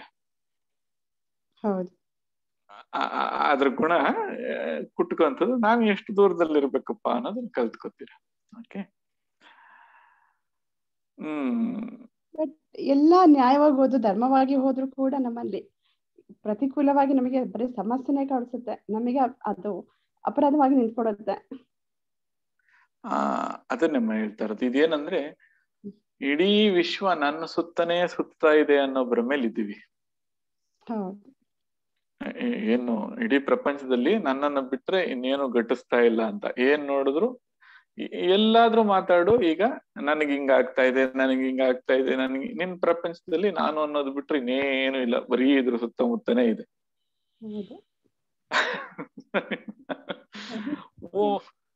ಈ ಪ್ರಪಂಚದಲ್ಲಿ ಸ್ವಲ್ಪ ಹೆಚ್ಚು ಕಡಿಮೆ ಈಗ ಭೂಮಿ ಅಂದ್ರೆ ಅರ್ಥ ಆಗುತ್ತಲ್ವಾ? ಭೂಮಿಲಿ ನಮ್ಮ ನಿಮ್ಮಂತವ್ರು ಎಷ್ಟಿರ್ಬೋದು ಜೀವಿಗಳಲ್ಲಿ? ಕೋಟ್ಯಾನುಕೋಟಿ ಇರ್ಬೋದು. ಇನ್ನು ಬೇರೆ ಜೀವಿಗಳೆಲ್ಲ ಗಮನಿಸ್ಕೊಂಡ್ರೆ, ಇರುವೆಗಳು ಪ್ರಪಂಚ, ಅದು ಇದು ಎಲ್ಲಾ ಪ್ರಪಂಚಗಳು ಇಟ್ಕೊಂಡ್ರೆ ಅಸಂಖ್ಯಾತ ಇದೆ. ಸೊ ಇಂಥ ಅಸಂಖ್ಯಾತ ಜೀವಿಗಳು ಒಂದು ಭೂಮಿಲಿದೆ. ಇಂಥ ಭೂಮಿ ಸೂರ್ಯನ ಸುತ್ತ ಇದೆ. ಇಂಥ ಸೂರ್ಯರು ಅದೆಷ್ಟೋ ಇದಾವೆ ಈ ಗ್ಯಾಲಕ್ಸಿಲಿ. ಈ ಬ್ರಹ್ಮಾಂಡಕ್ಕೆ ಇಡೀ ಗ್ಯಾಲಕ್ಸಿ ಕಳೆದೋದ್ರು ಒಂದ್ ಸಣ್ಣ ಧೂಳು ಹೋದಂಗೆ. ಆದ್ರೆ ನನ್ ಚಿಂತನೆ ಹೆಂಗಿರುತ್ತೆ ಅಂದ್ರೆ, ಇಡೀ ಬ್ರಹ್ಮಾಂಡದ ಸೃಷ್ಟಿಕರ್ತ ಅಥವಾ ಈ ಸೃಷ್ಟಿ ನನ್ನನ್ನೇ ನೋಡ್ತಾ ಇದೆ ಅನ್ನೋ ತರ. ಅದು ಸುಳ್ಳು. ಅದನ್ನೇ ಹೇಳ್ತಾ ಇರ್ತಮ್ಮ. ಹಾಗಾಗಿ ಈಗ ನಿಮ್ಗೆ ಈ ಚಿಂತನೆ ಯಾಕೆ ಬರ್ತಾ ಇದೆ ಹೇಳ್ರಿ ನೋಡೋಣ. ಚಿಂತೆ ಅಂತ ಹೇಳಿದ್ರೆ ಎಷ್ಟೇ ಸತ್ಯವಾದ ದಾರಿಲಿ ಹೋದ್ರು ಕೂಡ ಬಟ್ ನಮ್ಮಿಂದ ಪ್ರಾರಬ್ಧ ನಮ್ಗೆ ಹಿಂದೆ ಅಟ್ಸ್ಕೊಂಡ್ ಬರ್ತಾ ಇರುತ್ತೆ. ಮಾಡೋದೆಲ್ಲ ಅವ್ರಿಗೆ ತಪ್ಪಾಗಿ ಕಾಣಿಸ್ತಾ ಇರುತ್ತೆ, ತಪ್ಪಾಗಿ ಕಾಣಿಸುತ್ತೆ. ಪ್ರಾಮಾಣಿಕವಾಗಿ ದೋಷ ಅನ್ಸುತ್ತೆ, ಹುಡ್ಕೋದ್ ಬರುತ್ತೆ ನೋಡಮ್ಮ. ಅದಕ್ಕೆ ಇದಕ್ಕೆ ಉತ್ತರ ಏನು ಅಂತ ಗೊತ್ತಾಗಿಲ್ಲ. ಉತ್ತರ ಕೊಡೋಣ, ಉತ್ತರ ನೋಡ್ಕೋಣ. ಉತ್ತರ ಇಲ್ಲ ಅಂತ ಏನಿಲ್ಲ, ಖಂಡಿತವಾಗ್ಲೂ ಉತ್ತರ ಇದೆ. ಸರಿ, ಆದ್ರೆ ಹೇಗೆ ಅದ್ರ ಪರಿಹಾರಗಳು ಅನ್ನೋದು ಈಗ ನೋಡ್ಕೊಂಡು ಹೋಗೋಣ. ಪರಿಹಾರಗಳು ಹೇಗೆ ಅಂತ. ಸೊ ಒಂದನೇದಾಗಿ, ನನಗೆ ಮಾತ್ರ ಹಿಂಗ ಆಗ್ತಾ ಇದೆ ಅನ್ನೋ ಪ್ರಶ್ನೆಯಿಂದ ಆಚೆ ಬಂದು ಎಲ್ರಿಗೂ ಇದಿದೆ ಅಂತ ತಿಳ್ಕೊಳ್ಳೋದು. ಈಗ ಒಂದು ಇದಕ್ಕಿಂತ ಬೆಸ್ಟ್ ಉದಾಹರಣೆ ತಗೋಣ. ಒಂದು ಮಾವಿನ ಗಿಡ ಇರುತ್ತಲ್ಲಮ್ಮ, ಪಾಪ ಅದು ಎಲ್ರಿಗೂ ನೆರಳು ಕೊಡ್ಬೇಕು ಅನ್ಸುತ್ತೆ, ಚೆನ್ನಾಗಿ ಅದ್ಭುತವಾಗಿ ಬೆಳಿಬೇಕು ಅನ್ಸುತ್ತೆ, ಅದ್ರದ್ದೆಲ್ಲ ಕೆಲಸ ಮಾಡುತ್ತೆ. ಏನ್ ಅಪರಾಧ ಮಾಡ್ತಂತ ಈಗ ಅದ್ರ ಕಲ್ಲೊಡ್ದ ಕಾಯಿಗಳನ್ನ ಕಿತ್ಕೋತೀವಿ. ಹೌದು. ಏನ್ ಅಪರಾಧ ಮಾಡ್ತು ಅಂತ ಅದ್ರ ಮರನ್ನ ಕುಯ್ದ್ಬಿಟ್ಟು ಮನೆಗೆ ಅಲಿಗೆಗಳು ಬೆಂಕಿಗೆ ಹಾಕ್ತಿವಿ. ಅದು ಹಣ್ಣು ಕೊಟ್ಟಿದ್ದ ತಪ್ಪು, ಅದು ಮರವಾಗಿ ಹುಟ್ಟಿದ ತಪ್ಪು. ಅದ್ರ ಪ್ರಕಾರ ಹೋದ್ರೆ ಅದ್ರ ಪ್ರಕಾರ ಹೋದ್ರೆ ಅಂದ್ರೆ ಆ ನಿಟ್ಟಿನಲ್ಲಿ ಯೋಚನೆ ಮಾಡಿದಾಗ ನನಗಿನ್ನ ಬಹಳ ಹಾನಿ ಆಗ್ತಾ ಇದೆ ಎಲ್ಲಾರ್ಗು ಅನ್ನೋದು ಗೊತ್ತಾಗುತ್ತೆ ಇದು ನಿಯಮದಲ್ಲಿ. ಓಕೆನಾ? ಬಟ್ ಇದು ಸ್ವಲ್ಪ ಆಮೇಲೆ ಈ ಆಂದೋಲನಕ್ಕೊಳಗಾದಾಗ, ಈ ನೋವಿದ್ದಾಗ ನಮ್ ಮಾತುಗಳು ರುಚಿಸಲ್ಲ, ಅಂದ್ರೆ ಅದನ್ನ ಕೇಳಿಸ್ಕೊಳಕ್ ಆಗಲ್ಲ, ಮತ್ತೆ ಇಲ್ಲಿಗೆ ಬರುತ್ತೆ. ಸೊ ಅದರಿಂದ ಸ್ವಲ್ಪ ಅದನ್ನ ಪಕ್ಕಕ್ಕೆ ಇಟ್ಬಿಟ್ಟು ಕೇಳಿಸ್ಕೊಳ್ಳೋಣ. ಸರಿ. ಇಲ್ಲಿ ಪ್ರಶ್ನೆ ಏನಪ್ಪಾ ಅಂದ್ರೆ, ನನಗೆ ಯಾಕೆ ಹಿಂಗೆ ಅನ್ನೋದು, ಅಂದ್ರೆ ನಂತರನೇ ಇದು ಹೌದು, ನೀವು ಹೇಳಿದ ಪ್ರಕಾರ ಒಪ್ಕೊಳ್ತೀರಿ, ಪ್ರತಿಯೊಬ್ಬರಿಗೂ ಇರೋದೇ ಇದೆ ಆ ಪ್ರಶ್ನೆ ಎಲ್ಲಾರ್ಗು ಇದ್ದಿದ್ರೆ ಇವತ್ತು ಕೇಳ್ತಿರಲ್ಲಮ್ಮ. ಸರಿನಾ? ಅದು ಏನಂತ ಹೇಳಿದ್ರೆ ನನಗೆ ಪ್ರಾರಬ್ಧವೋ ಅಂತ ಅನ್ಸ್ಬಿಡ್ತಾವ ಒಂದ್ಸರಿ. ನಾನು ಹೇಳದ್ ಕೇಳಿಸ್ಕೊತಾ ಇಲ್ಲ, ಸ್ವಲ್ಪ ಕೇಳಿಸ್ಕೊಡ್ರಿ ಮೇಲೆ. ಈ ಪ್ರಶ್ನೆ ಇವತ್ತು ಉಲ್ಲೇಖ ಮಾಡಿರೋದು ಕಾರಣ ಆದ್ರೂ ಅದೇನೆ. ಸರಿನಾ? ಬೇರೆಯವರು ಏನೋ ಮಾಡದಿರೋಂಥವ್ರು ಆರಾಮಾಗಿದ್ದಾರೆ, ನಾವು ಒಳ್ಳೆಯವ್ರು ಮಾಡೋರೆಲ್ಲ ಹಿಂಗ ಆಗ್ತಾ ಇದ್ದೀವಿ ಅನ್ನೋ ಚಿಂತನೆ ಬಂದಿರೋದಕ್ಕೆ ಇವತ್ತು ಅದು ಉಲ್ಲೇಖ ಮಾಡ್ತಾ ಇರೋದು. ಇದು ವಾಸ್ತವ. ಇದು ಆ ಕಂಪ್ಯಾರಿಸನ್ ಇಟ್ಕೊಂಡೆ, ಅಂದ್ರೆ ನಿಮ್ಮಂತವ್ರು ಇದ್ದೀರಾ ಅಂತ ಆ ಗುಂಪಿನ ಪರವಾಗಿ ಮಾತಾಡ್ತಾ ಇದ್ದೀವಿ ಇವಾಗ. ಸರಿ, ಯಾಕೆ ಹಿಂಗೆ ಅಂತ. ಅದೇ ಅವುಗಳ ವಿಚಾರವಾಗಿ ಯಾಕೆ ಹಿಂಗೆ ಅಂತ ನಾವು ಯೋಚನೆ ಮಾಡಿದ್ದೀವ ಅಂತ ಸ್ವಲ್ಪ ಹೆಚ್ಚು ಕಡಿಮೆ ಒಂದ್ ತಮಾಷೆಗೆ ಉತ್ತರ, ಇವೆಲ್ಲ ಸೀರಿಯಸ್ ಆಗಿ ತಗೋಬೇಡ್ರಿ. ಸರಿನಾ? ಜಿಂಕೆಯನ್ನ ಯಾಕೆ ಹುಲಿ ತಿನ್ಬೇಕು ಅಂತ, ಇದು ಅಪರಾಧ ಅಲ್ವಾ ಅಂತ. ಅಪರಾಧ ಇಲ್ಲ, ಇದು ಪ್ರಕೃತಿ ಧರ್ಮ. ಅದೆಂಗಮ್ಮ? ಈಗ ಹುಲಿಗೆ ಜಿಂಕೆ ಮತ್ತೆ ಪ್ರಾಣಿಗಳ ಆಹಾರ, ಅದು ಬೇರೆ ಅಲ್ಲ. ಅದು ಜಿಂಕೆ ಏನ್ ತಪ್ಪು ಮಾಡಿತ್ತು ಪಾಪ ಹುಲಿ ತಿನ್ನೋದಕ್ಕೆ? ಅದು ಅದಕ್ಕೀಗ ಚೈನ್ ಸರ್ಕಲ್ ಅಲ್ವಾ ಅದು. ಅವ್ರಿಗಾದ್ರೆ ಮಾತ್ರ ಚೈನ್ ಸರ್ಕಲ್ ಅಂತ, ನಿಮಗಾದ್ರೆ ಯಾಕೆ ಅಂತ ಪ್ರಶ್ನೆ ಮಾಡ್ತೀವಿ. ಅದು ಪ್ರಕೃತಿ ಧರ್ಮ ಹಾಗೆ ಇದೆಯಲ್ಲ, ನೋಡಿ ಅದನ್ನ ಸರಿಯಾಗಿ ನೋಡಿ. ಸುಮ್ನೆ ಅಷ್ಟು ಹೇಳ್ಬಿಟ್ಟು ಪ್ರಕೃತಿ ಧರ್ಮ ಅಂತ ಹೇಳ್ಬಿಟ್ಟು ತಪ್ಪಿಸ್ಕೊಳ್ಳೋದಲ್ಲ ಪ್ರಶ್ನೆ ಇದು. ಈಗ ಅದ್ ಮಾಡಿದ ತಪ್ಪೇನು ಅಂತ, ಹುಲಿ ಬಾಯಿಗೆ ಆಹಾರ ಆಗೋದಕ್ಕೆ ಈಗ ಪ್ರಕೃತಿ ಇಂಥ ಧರ್ಮನ್ನ ಯಾಕೆ ಇಡ್ತು ಅಂತಾನೆ ಪ್ರಶ್ನೆ ಮಾಡೋದು. ಈಗ ಪ್ರಕೃತಿನ ಏನು ಪ್ರಕೃತಿ ಅದ್ ಏನು ತಪ್ಪು ಮಾಡಿದ್ರು ಇಂಥ ಧರ್ಮನ್ನ ಅದಕ್ಕೆ ಯಾಕೆ ಇಟ್ಟೆ ಅಂತ ಕೇಳೋಣ. ಒಟ್ಟಲ್ಲಿ ಅದಕ್ಕೊಂದು ಮೋಕ್ಷ ಬೇಕು, ಹೋಗುತ್ತೆ. ಇಲ್ಲ ಅದು ನಮ್ ತರನ ಬದುಕಿ ಸಾಯ್ಬೇಕಾಗುತ್ತೆ. ಇದು ಮನಸ್ಸಿಗೆ ಅವಿಶ್ರಾಂತವಾಗಿ ಏನೋ ಒಂದು ಪ್ರಶ್ನೆ ಬರ್ತಾ ಇರ್ತದೆ, ಅದಕ್ಕೆ ಉತ್ತರ ಬೇಕಷ್ಟೇ. ಈಗ ಹೇಳಿದ ತಕ್ಷಣ ಎಷ್ಟು ಸಮಾಧಾನಕರವಾದ ಒಂದು ಉತ್ತರ ಕೊಡ್ಬೋದು ಇದಕ್ಕೆ. ಏನಪ್ಪಾ ಅಂದ್ರೆ, ಹುಲ್ಲೇನ್ ತಪ್ಪು ಮಾಡಿತ್ತು ಅಂತ. ಹುಲ್ಲೇನ್ ತಪ್ಪು ಮಾಡಿತ್ತು? ಏನು ಮಾಡಿಲ್ಲ. ಅದನ್ನ ನೀನ್ ಮೇಯ್ದ ಮೇಲೆ ನಿನ್ನ ಯಾರೋ ಮೇಯ್ಬೇಕು. ಸೊ ನೀನ್ ಕಬಳಿಸಿದ ಮೇಲೆ ಅದು ನಿನ್ ಕಬಳಿಸ್ಬೇಕು ಅಂತ. ಸರಿ, ಹುಲ್ಲಾಕ್ ಹಂಗ ಆಗ್ಬೇಕು ಅಂದ್ರೆ ಅದು ಯಾವ್ದನ್ನ ಕಬಳಿಸಿತ್ತು, ಸರಿ ಅದನ್ನ ಕಬಳಿಸ್ತಾ ಇದೆ ಅಂತ. ಇದು ಆ ಮನಸ್ಸಿಗೆ ಒಂದು ಉತ್ತರ ಅಷ್ಟೇ, ಸಮಾಧಾನ ಮಾಡುವಂತ ಉತ್ತರ. ಆದ್ರೆ ಸ್ವಲ್ಪ ಸೀರಿಯಸ್ ಆಗಿ ನೀವು ಇದನ್ನ ಅರ್ಥ ಮಾಡ್ಕೊಳ್ಳೋದೇ ಆದ್ರೆ, ಓಕೆ, ಆಧ್ಯಾತ್ಮಿಕವಾಗಿ ಇದಕ್ಕೊಂದು ಕಾರಣ ಇದೆ. ಈಗ ಯಾಕೆ ಈ ನೋವುಗಳನ್ನ ಅನುಭವಿಸ್ತಾ ಇದ್ರ ಅನ್ನೋದಕ್ಕೆ ಆ ನಿಟ್ಟಿನಲ್ಲಿ ನೋಡೋಣ ಅದೇನು ಅಂತ. ಒಂದು ಸೂತ್ರ ಬರುತ್ತೆ ಸಾಂಖ್ಯಶಾಸ್ತ್ರದಲ್ಲಿ, ದುಃಖತ್ರಯ ಅಭಿಘಾತಾತ್ ಜಿಜ್ಞಾಸಃ ಅಂತ. ಅಂದ್ರೆ ಸಮಸ್ಯೆಗಳು ಬಾಂಬ್ ತರ ಬಂದು ಒಬ್ಬನಿಗೆ ಯಾವಾಗ ಅಪ್ಪಳಿಸ್ತವೋ, ಅಧಿಭೌತಿಕವಾಗಿ, ಅಧಿದೈವಿಕವಾಗಿ, ಆತ್ಮಿಕವಾಗಿ ಮೂರೂ ದಿಕ್ಕಿನಿಂದನೂ ಸಮಸ್ಯೆಗಳು ಬಂದು ಕಾಡ್ಬೇಕು. ಹೆಂಗೆ ಕಾಡೋದು ಅಂದ್ರೆಲ್ಲ ಅಪ್ಪಳಿಸೋದು ಅಂತ ಹೇಳ್ತಾರೆ. ಅಭಿಘಾತ ಅಂತಂದ್ರೆ ಈ ಬಾಂಬ್ ಹಾಕಿದ್ರೆ ಜಾಡಿಸ್ತಾವಲ್ಲಮ್ಮ ಬಂದು, ಏನಂತೀರ ಅದಕ್ಕೆ? ಬೊಂಬಾರ್ಡ್ಮೆಂಟ್. ಸೊ ಆ ಬೊಂಬಾರ್ಡ್ಮೆಂಟ್ ಈ ದುಃಖಗಳಾದಾಗ ಜಿಜ್ಞಾಸೆ ಕಾಡ್ತದಂತೆ, ನನಗೆ ಯಾಕೆ ಹಿಂಗ್ ಪರಮಾತ್ಮ ಅಂತ. ಅಯ್ಯೋ, ಒಟ್ನಲ್ಲಿ ಸುಮ್ಮನಿದ್ದವನಿಗೆ ಏನೋ ಒಂದು ಚಾಲು ಆಯ್ತು ಈಗ, ಅಂದ್ರೆ ಎಚ್ಚರಿಕೆ ಆಯ್ತು. ಸೊ ಏನೋ ಒಂದು ಅಂತ.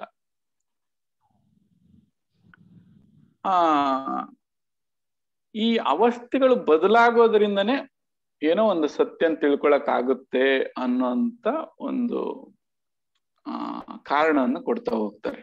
ಅಂದ್ರೆ ನಂಗೆ ಅದೇ ಅನಿಸ್ತು, ನಂಗೆ ಏನ್ ಸತ್ಯ ಇರ್ಬೇಕು, ನಂಗೆ ಇಷ್ಟ ಅದೇ ನಂಗೆ ಏನೋ ಸತ್ಯ ಕೇಳ್ಬೇಕು ಅನಿಸ್ತಾ ಇದೆ. ಈಗ ನಿದ್ರೆನೇ ಮಾಡ್ತಾ ಇದ್ರೆ ಎಚ್ಚರಿಕೆ ಅನ್ನೋಂಥದ್ದು ಇದೆ ಅಂತ ಒಂದು ಗೊತ್ತಾಗುತ್ತಾ ನಿಮ್ಗೆ? ಇಲ್ಲ, ಎಲ್ಲ ನಂಗೆ ತಗೊಂಡು ಹೋಗ್ತಾ ಇದೆ ಇದು ಆಕ್ಚುಲಿ ಹೇಳ್ಬೇಕು ಅಂತ ಹೇಳಿದ್ರೆ. ಏನೋ ನಂಗೆ ತೋರಿಸ್ತಾ ಇದೆ ಇದು ನಡೀತಿರೋ ಘಟನೆಗಳು. ಅದು ಏನ್ ಆಗ್ತಾ ಇದೆ ಅನ್ನೋದು ನಂಗೆ ಒಂದು. ಹಾಗಾಗಿ ಏನಾಯ್ತು, ಈಗ ಎಚ್ಚರಿಕೆ ಅನ್ನೋದು ಇದ್ದಾಗಷ್ಟೇ ನಿದ್ರೆ ಅವಸ್ಥೆ ಬಗ್ಗೆ ಪರಿಚಯ ಸಿಗುತ್ತೆ ತಮ್ಗೆ, ಹೌದಾ? ಹೌದು. ಆ ತರ ಈ ಅವಸ್ಥೆಗಳು ಬದಲಾದಾಗ, ಒಂದೇ ಸಂತೋಷವಾಗಿದ್ರೆ ದುಃಖ ಅನ್ನೋದು ಇದೆ ಅಂತಾನೆ ಗೊತ್ತಾಗಲ್ಲ ಇದಕ್ಕೆ. ಸರಿ, ಸಂತೋಷದ ಏನಾದ್ರು ಅರ್ಥ ಮಾಡ್ಕೋಬೇಕು ಅಂದ್ರೆ ಈ ದುಃಖ ಅನ್ನೋ ಅವಸ್ಥೆ ಬರ್ಬೇಕು. ಸರಿ. ಹೌದು. ಹಾಗಾಗಿ ಇದು ಎಲ್ಲಿ ಶುರುವಾಯ್ತು ಅಂತ ಪ್ರಶ್ನೆ ಮಾಡಿದಾಗ, ಒಂದು ಬಾಯಾರಿಕೆ ಅಂತ ಇರುತ್ತಲ್ಲ, ಆ ಬಾಯಾರಿಕೆ ಈಡೇರೋದಕ್ಕೆ ಒಂದು ಜ್ಯೂಸೋ ನೀರನ್ನು ಕುಡಿದಾಗ ಏನಾಗುತ್ತೆ ನಿಮಗೆ? ದಾಹ ತೀರುತ್ತೆ. ತೃಪ್ತಿ ಅಂತ ಅನ್ಸುತ್ತಲ್ಲ, ತೃಪ್ತಿ ಅಂತ ಅನ್ಸುತ್ತೆ. ಆ ತೃಪ್ತಿ ಫಲಿತಾಂಶ, ತೃಪ್ತಿ ಅಂತಕ್ಕಂಥದ್ದು ಫಲಿತಾಂಶ. ಆ ಫಲಿತಾಂಶದ ಪೂರ್ವ ಸಿದ್ಧತೆಗಳೇನಾಗಿದ್ವು? ಪೂರ್ವ ಸಿದ್ಧತೆ, ಆ ದಾಹ ಉಂಟಾಯ್ತಲ್ಲಮ್ಮ, ದಾಹ ಉಂಟಾಯ್ತು. ಅದ್ರ ಪೂರ್ವ ಭಾಗ ದಾಹ ಇತ್ತು. ಅದಕ್ಕೆ ಆ ದಾಹಕ್ಕೆ ಏನೋ ಒಂದು ಪರಿಹಾರ ಕೊಟ್ಟ ತಕ್ಷಣ ಈ ತೃಪ್ತಿ ಅಂತಕ್ಕಂಥದ್ದು ಬಂತು. ಸೊ ಒಂದು ಅಭಾವ ಅಂತ ಕರಿತೀವಿ, ಆ ಅಭಾವ ಇದೆ. ಆ ಅಭಾವ ಈಡೇರಿಸ್ತಕ್ಕಂಥ ಒಂದು ಕಾರಣ ಇದೆ. ಅವೆರಡು ಹೇಳಿದಾಗ ಒಂದು ತೃಪ್ತಿ ಅಂತ ಇದೆ. ಈ ಮೂರಿದಾವೆ ಇದನ್ನ, ಹೌದಾ? ಹಾಗಾದ್ರೆ ಇಷ್ಟು ದುಃಖ ಯಾಕೆ ಬರ್ತಾ ಇದೆ ಅನ್ನೋಂತ ಒಂದು ಪ್ರಶ್ನೆ ಬಂದಾಗ, ನಿರೀಕ್ಷೆಯನ್ನು ಮೀರಿದ ಒಂದು ತೃಪ್ತಿಯ ಹುಡುಕಾಟದಲ್ಲಿದೆ ಅಂತಕ್ಕಂಥದ್ದು ಗೊತ್ತಾಗ್ತದೆ ಜೀವ. ನಿರೀಕ್ಷೆಯನ್ನು ಮೀರಿದ ಒಂದು ತೃಪ್ತಿಯ ಹುಡುಕಾಟದಲ್ಲಿ ಜೀವ ಇದ್ದಾನೆ ಅನ್ನೋದು ಇದು ಉತ್ತರ ಅದಕ್ಕೆ. ಹೌದು. ಆ ತೃಪ್ತಿ ಎಷ್ಟಿದೆ ಅಂದ್ರೆ, ಸದಾ ಕಾಲಕ್ಕೂ ನಾನು ತೃಪ್ತನಾಗಿರ್ಬೇಕು ಅನ್ನೋ ಆಸೆಲಿ ಹೊರಟಿದೆ ಈಗ ಅದು. ಹೌದು, ಅದು ನಿಜ. ಆ ಸದಾ ಕಾಲಕ್ಕೂ ತೃಪ್ತಿಯಾಗಿರ್ಬೇಕು ಅನ್ನೋ ಆಸೆ ಅದೇನಾಯ್ತು, ಫಲಿತಾಂಶ ಭಾಗ ಆದ್ರೆ ಇಲ್ಲಿ ನಾವು ಕಷ್ಟ ಪಡ್ಲೇಬೇಕು. ಪ್ರಶ್ನೋತ್ತರ ಭಾಗ ಹೇಗಿರ್ಬೇಕು? ಪೂರ್ವ ಭಾಗ ಕಿಚಡಿ ಆಗಿರುತ್ತೆ ಅಷ್ಟೇ. ಬಹುಶಃ ನಿಮಗೆ ಜಗತ್ನಲ್ಲಿ ಅದಕ್ಕೆ ಉತ್ತರನೇ ಸಿಗಬಾರ್ದು, ಆಗಿರ್ತದ ಸಮಸ್ಯೆ. ಹೌದು, ಹಾಗೆ ಆಗ್ತಿರೋದು. ಅದಕ್ಕೆ ಆ ಉತ್ತರ ಸಿಗದೆ ಇದ್ದದಕ್ಕೆ ಭಾವ ಅಂತ ಕರೀತಾರೆ. ಅಂದ್ರೆ ಆ ಪ್ರಶ್ನೆಗೆ ನಿಮ್ಮಲ್ಲಿ ಯಾರು ಉತ್ತರ ಕೊಡಕ್ಕಾಗಲ್ಲ, ಅದಕ್ಕೆ ಯಾರು ಪರಿಹಾರ ಕೊಡಕ್ಕಾಗಲ್ಲ. ಭವ ತಾಪ ಅಂತ ಅದು ಆ ಸೊಲ್ಯೂಷನ್ ಕೊಡುತ್ತೆ, ಅದು ಆಲ್ರೆಡಿ ರೆಡಿ ಮಾಡಿ ಇಟ್ಟಿದೆ ಅದು. ಅದಕ್ಕೋಸ್ಕರನೇ ಈಗ ಪ್ರಯತ್ನ ಮಾಡ್ತಾ ಇರೋದು. ಈಗ ಅದಕ್ಕೆ ಸಮನಾದಂಥದ್ದು ಸಿಕ್ಕಿದ್ರಷ್ಟೇ ಇದು ತೃಪ್ತಿ ಆಗೋದು, ಇನ್ನೇನು ಸಿಕ್ಕಿದ್ರು ತೃಪ್ತಿ ಆಗಲ್ಲ. ಹೌದು. ಸೊ ಈಗ ಅಭಾವ ಅಂತ ಸೃಷ್ಟಿ ಮಾಡ್ಕೊಂಡ್ಬಿಟ್ಟಿದೆ ಈಗ. ಈಗ ಮಾರ್ಗ ಒಂದೇ ಇರೋದು. ಓಕೆ, ಅದಕ್ಕೆ ಖಂಡಿತ ಪರಿಹಾರ ಇದೆ, ಇಲ್ಲ ಅಂತ ಇಲ್ಲ. ಓಕೆನಾ? ಯಾವ್ದನ್ನ ಪಡೆದ್ರೆ ತೃಪ್ತಿ ಆಗ್ಬೇಕು ಅದೊಂದೇ. ಅದು ಜಗತ್ನಲ್ಲಿ ಸಿಗಲ್ಲ ನಿಮ್ಗೆ, ಇಲ್ಲಿ ಸಿಗಲ್ಲ ಅದು. ಯಾಕೆಂದ್ರೆ ಪ್ರಶ್ನೆ ಅಷ್ಟು ಗಂಭೀರವಾಗಿದೆ, ಅಂದ್ರೆ ಫಲಿತಾಂಶವನ್ನು ಅಷ್ಟು ಗಂಭೀರವಾಗಿ ಸೃಷ್ಟಿ ಮಾಡ್ಕೊಂಡಿದ್ದೀರ. ಹೌದು. ಸೊ ಹಂಗೆ ಜೀವನ ಸೃಷ್ಟಿ ಇದು. ಸೊ ಯಾಕೆ ಅದಕ್ಕೆ ಬಹಳ ತಮಾಷೆಗೆ ಹೇಳ್ತಾರೆ, ಆಧ್ಯಾತ್ಮಿಕ ಬರೋರ್ಗೆಲ್ಲ ಬಹಳ ಕಷ್ಟಗಳು ಅಂತ. ಅಯ್ಯೋ ಕಷ್ಟ ಇಲ್ಲ, ಇವನ್ ಸೃಷ್ಟಿ ಮಾಡ್ಕೊತಾ ಇದ್ದಾನ ಅದನ್ನ. ಅದು ನಿಜ. ಇವನ್ ಸೃಷ್ಟಿ ಮಾಡ್ಕೊಂಡು ಈಗ ಇನ್ನೆಲ್ಲೇ ಉತ್ತರ ಸಿಗಲ್ಲ ಅವನ್ಗೆ. ಯಾವ್ದು ಸಿಗ್ಬೇಕಾಗಿತ್ತೋ ಅದು ಸಿಕ್ಕಿದ್ರೆ ಮಾತ್ರನೇ ಇವನು ಆ ಕಷ್ಟ ಪರಿಹಾರ ಆಗೋದು. ಸೊ ಆ ಕೀಲಿ ಗುರುಗ್ ಗೊತ್ತಿದೆ ಅದನ್ನ ಹೇಗ್ ಕೊಡ್ಬೇಕು ಅಂತ ಕೊಡಿಸ್ತಾರೆ. ಓಕೆನಾ? ಒಂದು ವೇಳೆ ಗುರು ಇಲ್ಲ ಅಂತ ಅನ್ಕೋಣ, ಈ ಗುರು ಇಲ್ಲಪ್ಪ ಅಂತ ಅನ್ಕೋಣ, ಇದಕ್ ಪರಿಹಾರ ಏನು ಅಂತ. ಏನ್ ಪರಿಹಾರ?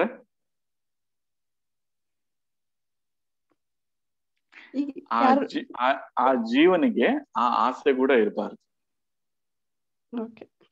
ನಾನು ನಿತ್ಯ ತೃಪ್ತಿ ಅನ್ನೋದನ್ನು ಪಡಿಬೇಕು, ನಾನು ನೆಮ್ಮದಿಯಾಗಿರ್ಬೇಕು ಅನ್ನೋದು ಹೊರಗಿನ ಈ ಮನಸ್ಸು ಬುದ್ಧಿಗಳಿಗೆಲ್ಲ. ಆ ಜೀವ ಏನಿದೆಯಲ್ಲಮ್ಮ, ಆ ಜೀವನಿಗೆನೆ ಆ ನಿರೀಕ್ಷೆಯನ್ನು ಬಿಟ್ಟ ಅಂದ್ರೆ ಸೊ ಖಂಡಿತ ಆನಂದವಾಗಿರ್ತಾನೆ, ಅದ್ರಲ್ಲಿ ನನ್ನ ಮನ ಇಲ್ಲ. ಆದ್ರೆ ಹಂಗಂತ ತಪ್ಪಂತಲ್ಲ, ಈಗ ಅದಿರೋದು ಕೂಡ ತಪ್ಪಂತಲ್ಲ. ಓಕೆ, ಯಾಕೆ ಅಂತ ಕೇಳಿದ ಪ್ರಶ್ನೆಗೆ ಉತ್ತರಗಳಿವು. ಈಗ ತಮಾಷೆ ಅಂದ್ರೆ ಈಗ ಚೇಳು ಕುಟ್ಟಿಸ್ಕೊಂಡ್ಬಿಟ್ಟಿದ್ರೆ ಈಗ, ಸರಿನಾ? ಹ್ಮ್ ಚೇಳು ಕುಟ್ಕ ಆದ್ಮೇಲೆ ಈಗ ಪರಿಹಾರ ಅಷ್ಟೇ, ಇನ್ನೇನು ಮಾಡಿದ್ರು ಅದ್ ನಿಲ್ಲಲ್ಲ, ಈ ಚಳಕ್ ನಿಲ್ಲಲ್ಲ. ಹೌದು. ಅದಕ್ಕೆ ಇಬ್ಬರು ಸುಖಿಗಳು ಅಂತ ಹೇಳ್ತೀವಿ.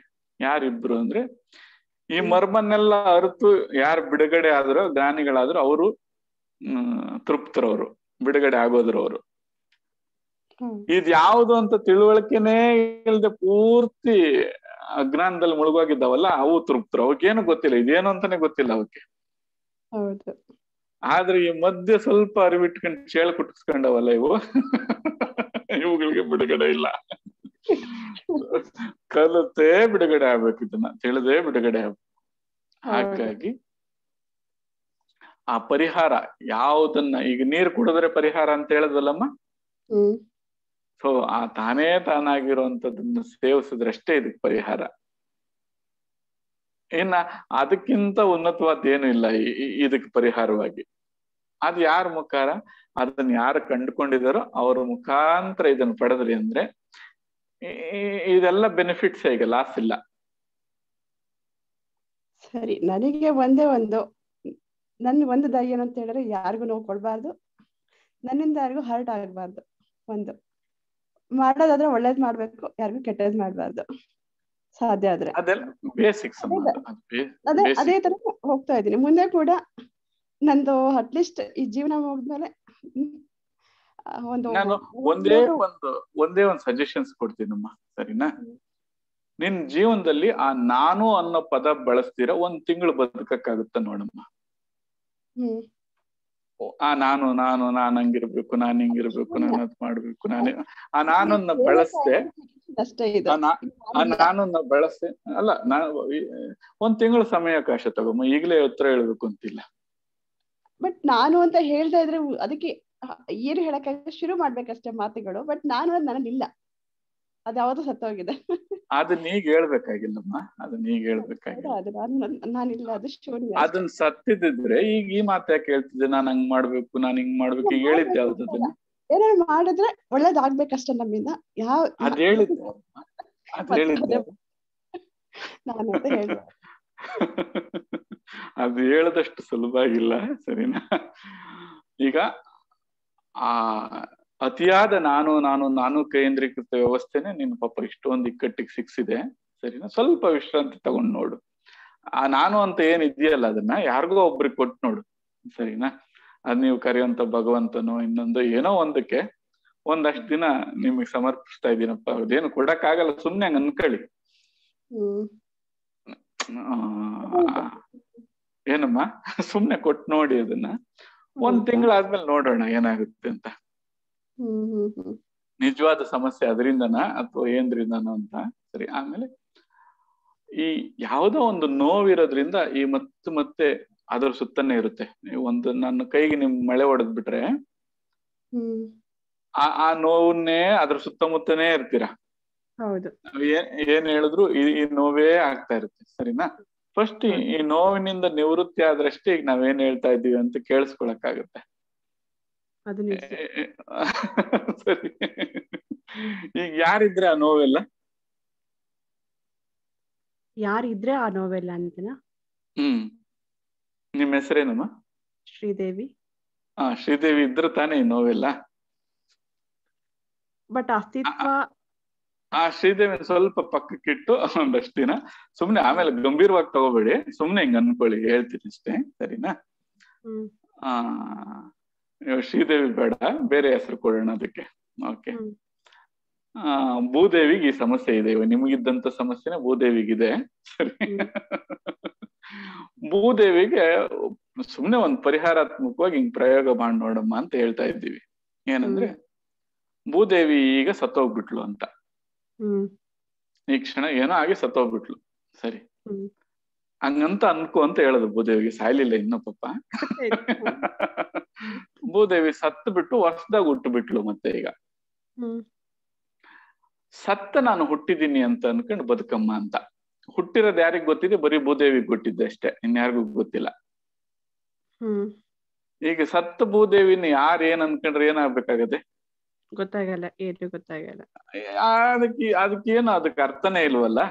ಓಕೆ, ಆ ತರ ಸತ್ತು ಬದುಕಿದ್ದೀನಿ ಅನ್ಕೊಂಡು 1 ತಿಂಗಳು ಬದುಕು ನೋಡಿ. ಆಯ್ತು. ಸುಮ್ನೆ ಈಗ ನಿಮಗ್ ಬೈದ್ರೆ, ಸತ್ತಿರೋರು ಬೈದ್ರೆ ಪಾಪ ಯಾಕಷ್ಟು ಬಾಯಿ ವಿನಾಯಿಸ್ಕೊತೀಯಪ್ಪ ಅಂತ ನಗ್ತಿರಲ್ವಾ? ಹೌದು. ಈಗ ಹೆಣಕ್ ಯಾರಾದ್ರೂ ಬೈತಾ ಇದ್ರೆ ಪಾಪ ಏನಂತೀರ ಅವಾಗ? ಅದನ್ನ ಕೇಳಿಸ್ಕೊಳಲ್ಲ, ಬಟ್ ಆತ್ಮವಾಗಿ ಅಲ್ಲಿ ಇದ್ರೆ ಅಲ್ಲಲ್ಲ, ಅದಲ್ಲ, ಹೊರಗಿನಿಂದ ನೋಡುವಂತವ್ರು ಯಾಕೋ ಅದಕ್ ಬೈತೀಯ, ಸತ್ಯಣಕ್ಕೆ ಏನೋ ಬುದ್ಧಿ ಅದ ನಿನ್ಗೆ. ಸೊ ಆ ತರ ಭಾವನೆಯಲ್ಲಿ ಏನಪ್ಪ ಈ ಸತ್ಯಣಕ್ ಬೈತಾವ್ರೆ ಅನ್ನೋ ತರ ಇರ್ಬೇಕು. ಹೌದು. ಎಲ್ಲದಕ್ಕೂ ಅದು ಅರ್ಥ ಇಲ್ದಿರ ಆಗುತ್ತೆ ಅದು ನಿಮ್ಗೆ, ಸರಿನಾ? ಈ ತರ ಬದುಕನ್ನ ಸುಮ್ನೆ ಒಂದ್ ಪ್ರಯೋಗ ಮಾಡಿ ನೋಡ್ರಿ. ಗುರುಜಿ ಹತ್ರ ಮಾಡ್ತಾನೆ ಇದೀನಿ, ಅದೇ ತರ ಮಾಡಕ್ ತುಂಬಾ ಪ್ರಯತ್ನ ಪಟ್ಟು ನನ್ಗೆ ಏನು ಇಲ್ಲ, ನನಗೆ ಕೊಟ್ಟಿದ್ ಕರ್ಮ ಮಾತ್ರ ನಾನು ನಿಭಾಯಿಸ್ತಾ ಇದ್ದೀನಿ ಅಂತ ಅನ್ಕೊಂಡಿದೀನಿ. ಅದೇ ತರ ನಾನು ಹೋಗ್ಬೇಕು ಅಂತ ಡಿಸೈಡ್ ಕೂಡ ಆಗಿದೆ. ಯಾರು ಏನಾದ್ರು ಕೇಳ್ಬಾರ್ದು, ನನ್ ಪಾಡಿ ನನ್ನ ಕರ್ಮ ಏನಿದೆ ಅಷ್ಟು ಮಾತ್ರ ನನಗೆ ಮುಂದಕ್ಕೆ ಹೋಗ್ಬೇಕಷ್ಟೇ. ಮತ್ತೆ ನಾನು ಅಂತ ಇಟ್ಕೊ ಬರ್ತಾ ಇದೆಯಲ್ಲ, ಅದೇ ದೊಡ್ಡ ಕರ್ಮ. ಅದ್ರ ಸುತ್ತನೇ ನಿನ್ ಸಮಸ್ಯೆನೇ ಅದು, ನಿನ್ ಸಮಸ್ಯೆನೇ ಅದು. ಇಲ್ಲಿ ಮದ ಅಲ್ಲ ನಾನು ಅಂದ್ರೆ, ಜೀವಕ್ಕೆ ಹೇಳ್ತಾ ಇರೋದು. ಇಲ್ಲಿ ಆಧ್ಯಾತ್ಮಿಕ ಪರಿಭಾಷೆಯಲ್ಲಿ ನಾನು ಅಂದ್ರೆ ಮದ ಅಲ್ಲ, ಅಹಂಕಾರ ಅಲ್ಲ ಅದು. ಸೊ ನಾನು ಅಂತ ಹೇಳಿದ ತಕ್ಷಣ ಆ ಜೀವನಿಗೆ ಹೇಳೋದು. ಸೊ ಅವನೇ ಇಲ್ಲ ಅಂತ ಅಂದ್ಕೊಂಡು ಸುಮ್ನಿರು ಅಂತ. ಅದೇ ತರ ಪ್ರಯತ್ನ ಪಡ್ತಾ ಇದ್ದೀನಿ, ಆದ್ರೂ ಕೂಡ ಯಾರು ಪ್ರಯತ್ನ ಮಾಡ್ತಾರಮ್ಮ? ಈ ಜೀವ. ಅದನ್ನ ಸ್ವಲ್ಪ ಗಂಭೀರವಾಗಿ ಯೋಚನೆ ಮಾಡು. ನೋವಲ್ಲಿದ್ಯಾ, ಸರಿನಾ? ನಿನ್ನಿಂದ ಅದನ್ನ ಆಲಿಸುವಂತ ಗುಣ ಹೋಗ್ಬಿಟ್ಟಿರುತ್ತೆ ಈಗ ಆ ನೋವಿರೋದ್ರಿಂದ. ಓಕೆನಾ? ಈಗ ಆ ನೋವು ನೀನ್ ಹೇಳ್ಬೇಕಾಗಿಲ್ಲ, ಅಲ್ಲಿ ಸ್ಪಷ್ಟವಾಗಿ ಅಂಗೈ ಹುಣ್ಣಿಗೆ ಮತ್ತೆ ಅದಕ್ಕೆ ಸಾಕ್ಷಿ ಬೇಕೇನು, ಸರಿನಾ? ಈಗ ಮತ್ತೆ ಯಾಕೆ ರಿಯಾಕ್ಟ್ ಮಾಡ್ತಾ ಇದೀಯ ಅಂದ್ರೆ ಅದೇ ಕಾರಣದಿಂದ. ಇದಿದೆಯಲ್ಲಮ್ಮ, ನನಗ್ ಗೊತ್ತಾಯ್ತು ಗೊತ್ತಾಗ್ಲಿಲ್ಲ, ಇದೆಲ್ಲ ಜೀವ ಕೇಂದ್ರೀಕೃತ ಅಹಂ ಕೇಂದ್ರೀಕೃತ ವ್ಯವಸ್ಥೆ. ಒಂದು ಹೇಳದ್ವಿ ಹಾಗೆ, ಅದನ್ನೆಲ್ಲ ಸಮರ್ಪಣೆ ಮಾಡಿ ಸ್ವಲ್ಪ ನಿಶಬ್ದವಾಗಿರೋಂಥದ್ದಾದ್ರೂ ಕಲಿ. ಇಲ್ಲ ಒಂದ್ ವೇಳೆ ಸುಮ್ನೆ ಸತ್ತಂಗ್ ಬದುಕಿದ್ದೀನಿ ಅಂತ ಒಂದ್ ಸ್ವಲ್ಪ ನೋಡೋದನ್ನ. ಆಯ್ತಾ? ಹೊಸದಾಗ ಬಂದಿದ್ದೀರ ಅನ್ಸುತ್ತೆ, 100 ಸತ್ಸಂಗಗಳಿದಾವೆ ಹಿಂದಿನ ಮಾಲಿಕೆಗಳು. ಓಕೆ, ಅದನ್ನೆಲ್ಲ ಹೆಂಗ್ ಕೇಳ್ಬೇಕು ಅಂದ್ರೆ ಸತ್ತಂಗ್ ಕೇಳ್ಬೇಕು ಅದನ್ನ. ಬದುಕಿದ್ ಕೇಳಿದ್ರಿ ಅಂದ್ರೆ ಈಗ ನಿಮ್ದೇ ಕಥೆಯನ್ನು ಸುತ್ತಾಕ್ತಾ ಇರ್ತೀರ, ಅದ್ಲಿ ಏನು ಬಂದ್ರು ನನಗ್ ಹಿಂಗಾಯ್ತು, ನನಗ್ ಹಿಂಗಾಯ್ತು, ನನಗ್ ಹಿಂಗಾಯ್ತು, ನಾನು ಹಿಂಗೂ ಮಾಡಿದ್ದೆ. ಈಗ ನಾನು ಕೇಳಿದ ಪ್ರಶ್ನೆಗೆ ಒಂದು ಉತ್ತರ ಹೇಳಕ್ ಹೋದ್ರೆ ಎಲ್ಲಿಗೆ ಹೋಗ್ತಾ ಇದೀರಾ? ನನ್ಗೆ ಆಲ್ರೆಡಿ ಹಿಂಗಾಗಿತ್ತು, ನಾನು ಹಿಂಗ್ ಮಾಡಿದ್ದೆ. ಎಲ್ಲಿ ಹೋದ್ರು ಆ ನಾನು ಕೇಂದ್ರೀಕೃತವಾಗೇ ಸುತ್ತಾಡ್ತಾ ಇದ್ದೀರಾ. ಅದೇ ಇರೋದು, ಇನ್ನೇನಿಲ್ಲ. ಸರಿ, ನಮ್ಮ ಎಲ್ಲಾ ಪ್ರಯತ್ನಗಳು ಇಲ್ಲಿ ಆ ನಾನು ಕೇಂದ್ರೀಕೃತ ವ್ಯವಸ್ಥೆಯನ್ನ ಬಿಡಿಸುವಂತದ್ದೇ ಆಗಿದೆ. ಸೊ ಆ ಜೀವ ಕೇಂದ್ರೀಕೃತ ವ್ಯವಸ್ಥೆಯನ್ನು ಬಿಡಿಸಿದ್ವಿ ಅಂದ್ರೆ ಸ್ವಲ್ಪ ಮೇಲಿಂದ ನೋಡಕ್ಕಾಗುತ್ತೆ ಇದನ್ನೆಲ್ಲ. ಆ ಸುಳಿಯಲ್ಲೇ ಸಿಕ್ಕಾಕೊಂಡಿರ್ತೀರ. ಸುಳಿಯಿಂದ ಆಚೆ ಬರ್ಬೇಕು ಅಂದ್ರೆ ಹೊರಗಿನಿಂದ ಬರ್ಬೇಕೆ ಹೊರತು ಆ ಸುಳಿಲಿ ಇದ್ಕೊಂಡು ಹೊರಗೆ ಬರಕ್ ಆಗಲ್ಲ. ಸಂತೋಷ, ಒಳ್ಳೆ ಜಾಗಕ್ಕೆ ಬಂದಿದ್ದೀರಾ. ಸರಿ, ಮೃತ್ಯುಂಜಯ ಸರ್ ಕೊಟ್ರು ಆಕ್ಚುಲಿ. ಸೊ ಹಾಗಾಗಿ ಮೊದಲು ಪೂರ್ತಿಯಾಗಿ ಹಳೆ ಸತ್ಸಂಗಗಳನ್ನ ಕೇಳ್ತಾ ಬರ್ರಮ್ಮ, ಸರಿನಾ? ಆಮೇಲೆ ಹೇಗಿದೆಯೋ ಹಾಗೆ ಅಂತ. ಈಗ ಒಂದು ಚಿಂತನೆ ಬಂತು ಅಂದ್ರೆ ನೀವು ಮಾತಾಡ್ತಾ ಇದ್ದೀರಾ ಅಂದ್ರೆ, ಈಗ ನಾನು ಮಾತಾಡುವಾಗ ನಾವು ಮಾತಾಡ್ತಾ ಇರೋದಕ್ಕೆ ಆದ್ಯತೆ ಕೊಡ್ತಾ ಇಲ್ಲ ಅಂತ ಅದರ ಅರ್ಥ. ನೀವು ಆಲ್ರೆಡಿ ಇನ್ನೇನೋ ಇಟ್ಕೊಂಡಿದ್ದೀರ ನಿಮ್ ತಲೆಯಲ್ಲಿ ಅಂತ. ಹೇಗಿರ್ಬೇಕು ಅಂದ್ರೆ ಪೂರ್ತಿ ಸ್ತಬ್ಧ ಆಗ್ಬೇಕು ಅದು ಕೇಳಿಸ್ಕೋಬೇಕಾದ್ರೆ. ಸೊ ಆಗ ನಿಮಗೆ ಆಲಿಸೋ ಗುಣ ಬಂದಿದೆ ಅಂತ ಅದ್ರ ಅರ್ಥ. ಸೊ ನೀವೇನಾದ್ರೂ ಇನ್ನು ನಾನು ಅರ್ಧ ಮಾತಾಡ್ತಾ ಇದ್ದೀನಿ ಅಂತ ಕೇಳಿಸ್ಕೊಂಡೇ ಇಲ್ಲ ಅಂದ್ರೆ ನಿಮ್ದೇ ಆದ ಚಿಂತನೆಗಳು ಇದಾವೆ, ನಿಮ್ದೇ ಆದ ಉತ್ತರಗಳು, ಪ್ರಶ್ನೆಗಳು ಎಲ್ಲ ನಿಮ್ಮಲ್ಲೇ ಇದಾವೆ. ಅದಲ್ಲ ಅಂತ. ಸೊ ಕೇಳಿಸ್ಕೊಳ್ಳೋ ಗುಣ ಯಾವಾಗ ಬರುತ್ತೆ ಅಂದ್ರೆ ಇದ್ರ ಗೂಢಾರ್ಥ ಏನು, ಆ ಭಾವಕ್ಕೆ ಹೋಗ್ಬೇಕು ಅಂದ್ರೆ ಈ ಆವರಣದಿಂದ ಮುಕ್ತರಾಗ್ಬೇಕು. ಈಗ ಏನೋ ಒಂದ್ ಸಣ್ಣ ಪೇನ್ ಇರುತ್ತದು, ಓಕೆನಾ? ಅದರಿಂದ ಆಚೆ ಬರ್ಬೇಕು. ಸೊ ಒಂದೇ ಒಂದು ಉಪಾಯ ಅಂದ್ರೆ ನಾನು ಕೇಂದ್ರೀಕೃತ ಅಥವಾ ಜೀವ ಕೇಂದ್ರೀಕೃತ ವ್ಯವಸ್ಥೆಯನ್ನ ಬಿಟ್ಟು ನೋಡ್ಬೇಕಂತ. ಎಲ್ಲಿ ಯಾರ ಜೊತೆ ಮಾತಾಡ್ಬೇಕಾದ್ರೂ ಶ್ರೀದೇವಿ ಬರ್ತಾ ಇದ್ದಾಳ ಅಂತ ನೋಡ್ಬೇಕು. ನಾವೇನೋ ಉಲ್ಲೇಖ ಮಾಡಕ್ ಹೋದ್ರೆ ಆಗ್ಲೇ ಶ್ರೀದೇವಿ ಜೊತೆ ಕಂಪೇರ್ ಮಾಡ್ಕೊಳುತ್ತೆ, ಶ್ರೀದೇವಿಗೆ ಹಿಂಗಾಗಿತ್ತು ಅಂತ. ಶ್ರೀದೇವಿ ಇದೆಲ್ಲ ಮಾಡಿದ್ಲು ಅಂತ, ಇಷ್ಟೆಲ್ಲ ಬದುಕಿದ್ಲು ಅಂತ. ಆದ್ರೆ ಜಗತ್ತು ಬರೀ ಶ್ರೀದೇವಿ ಕೇಂದ್ರೀಕೃತ ಅಲ್ಲ, ಬಹಳ ಇದೆ.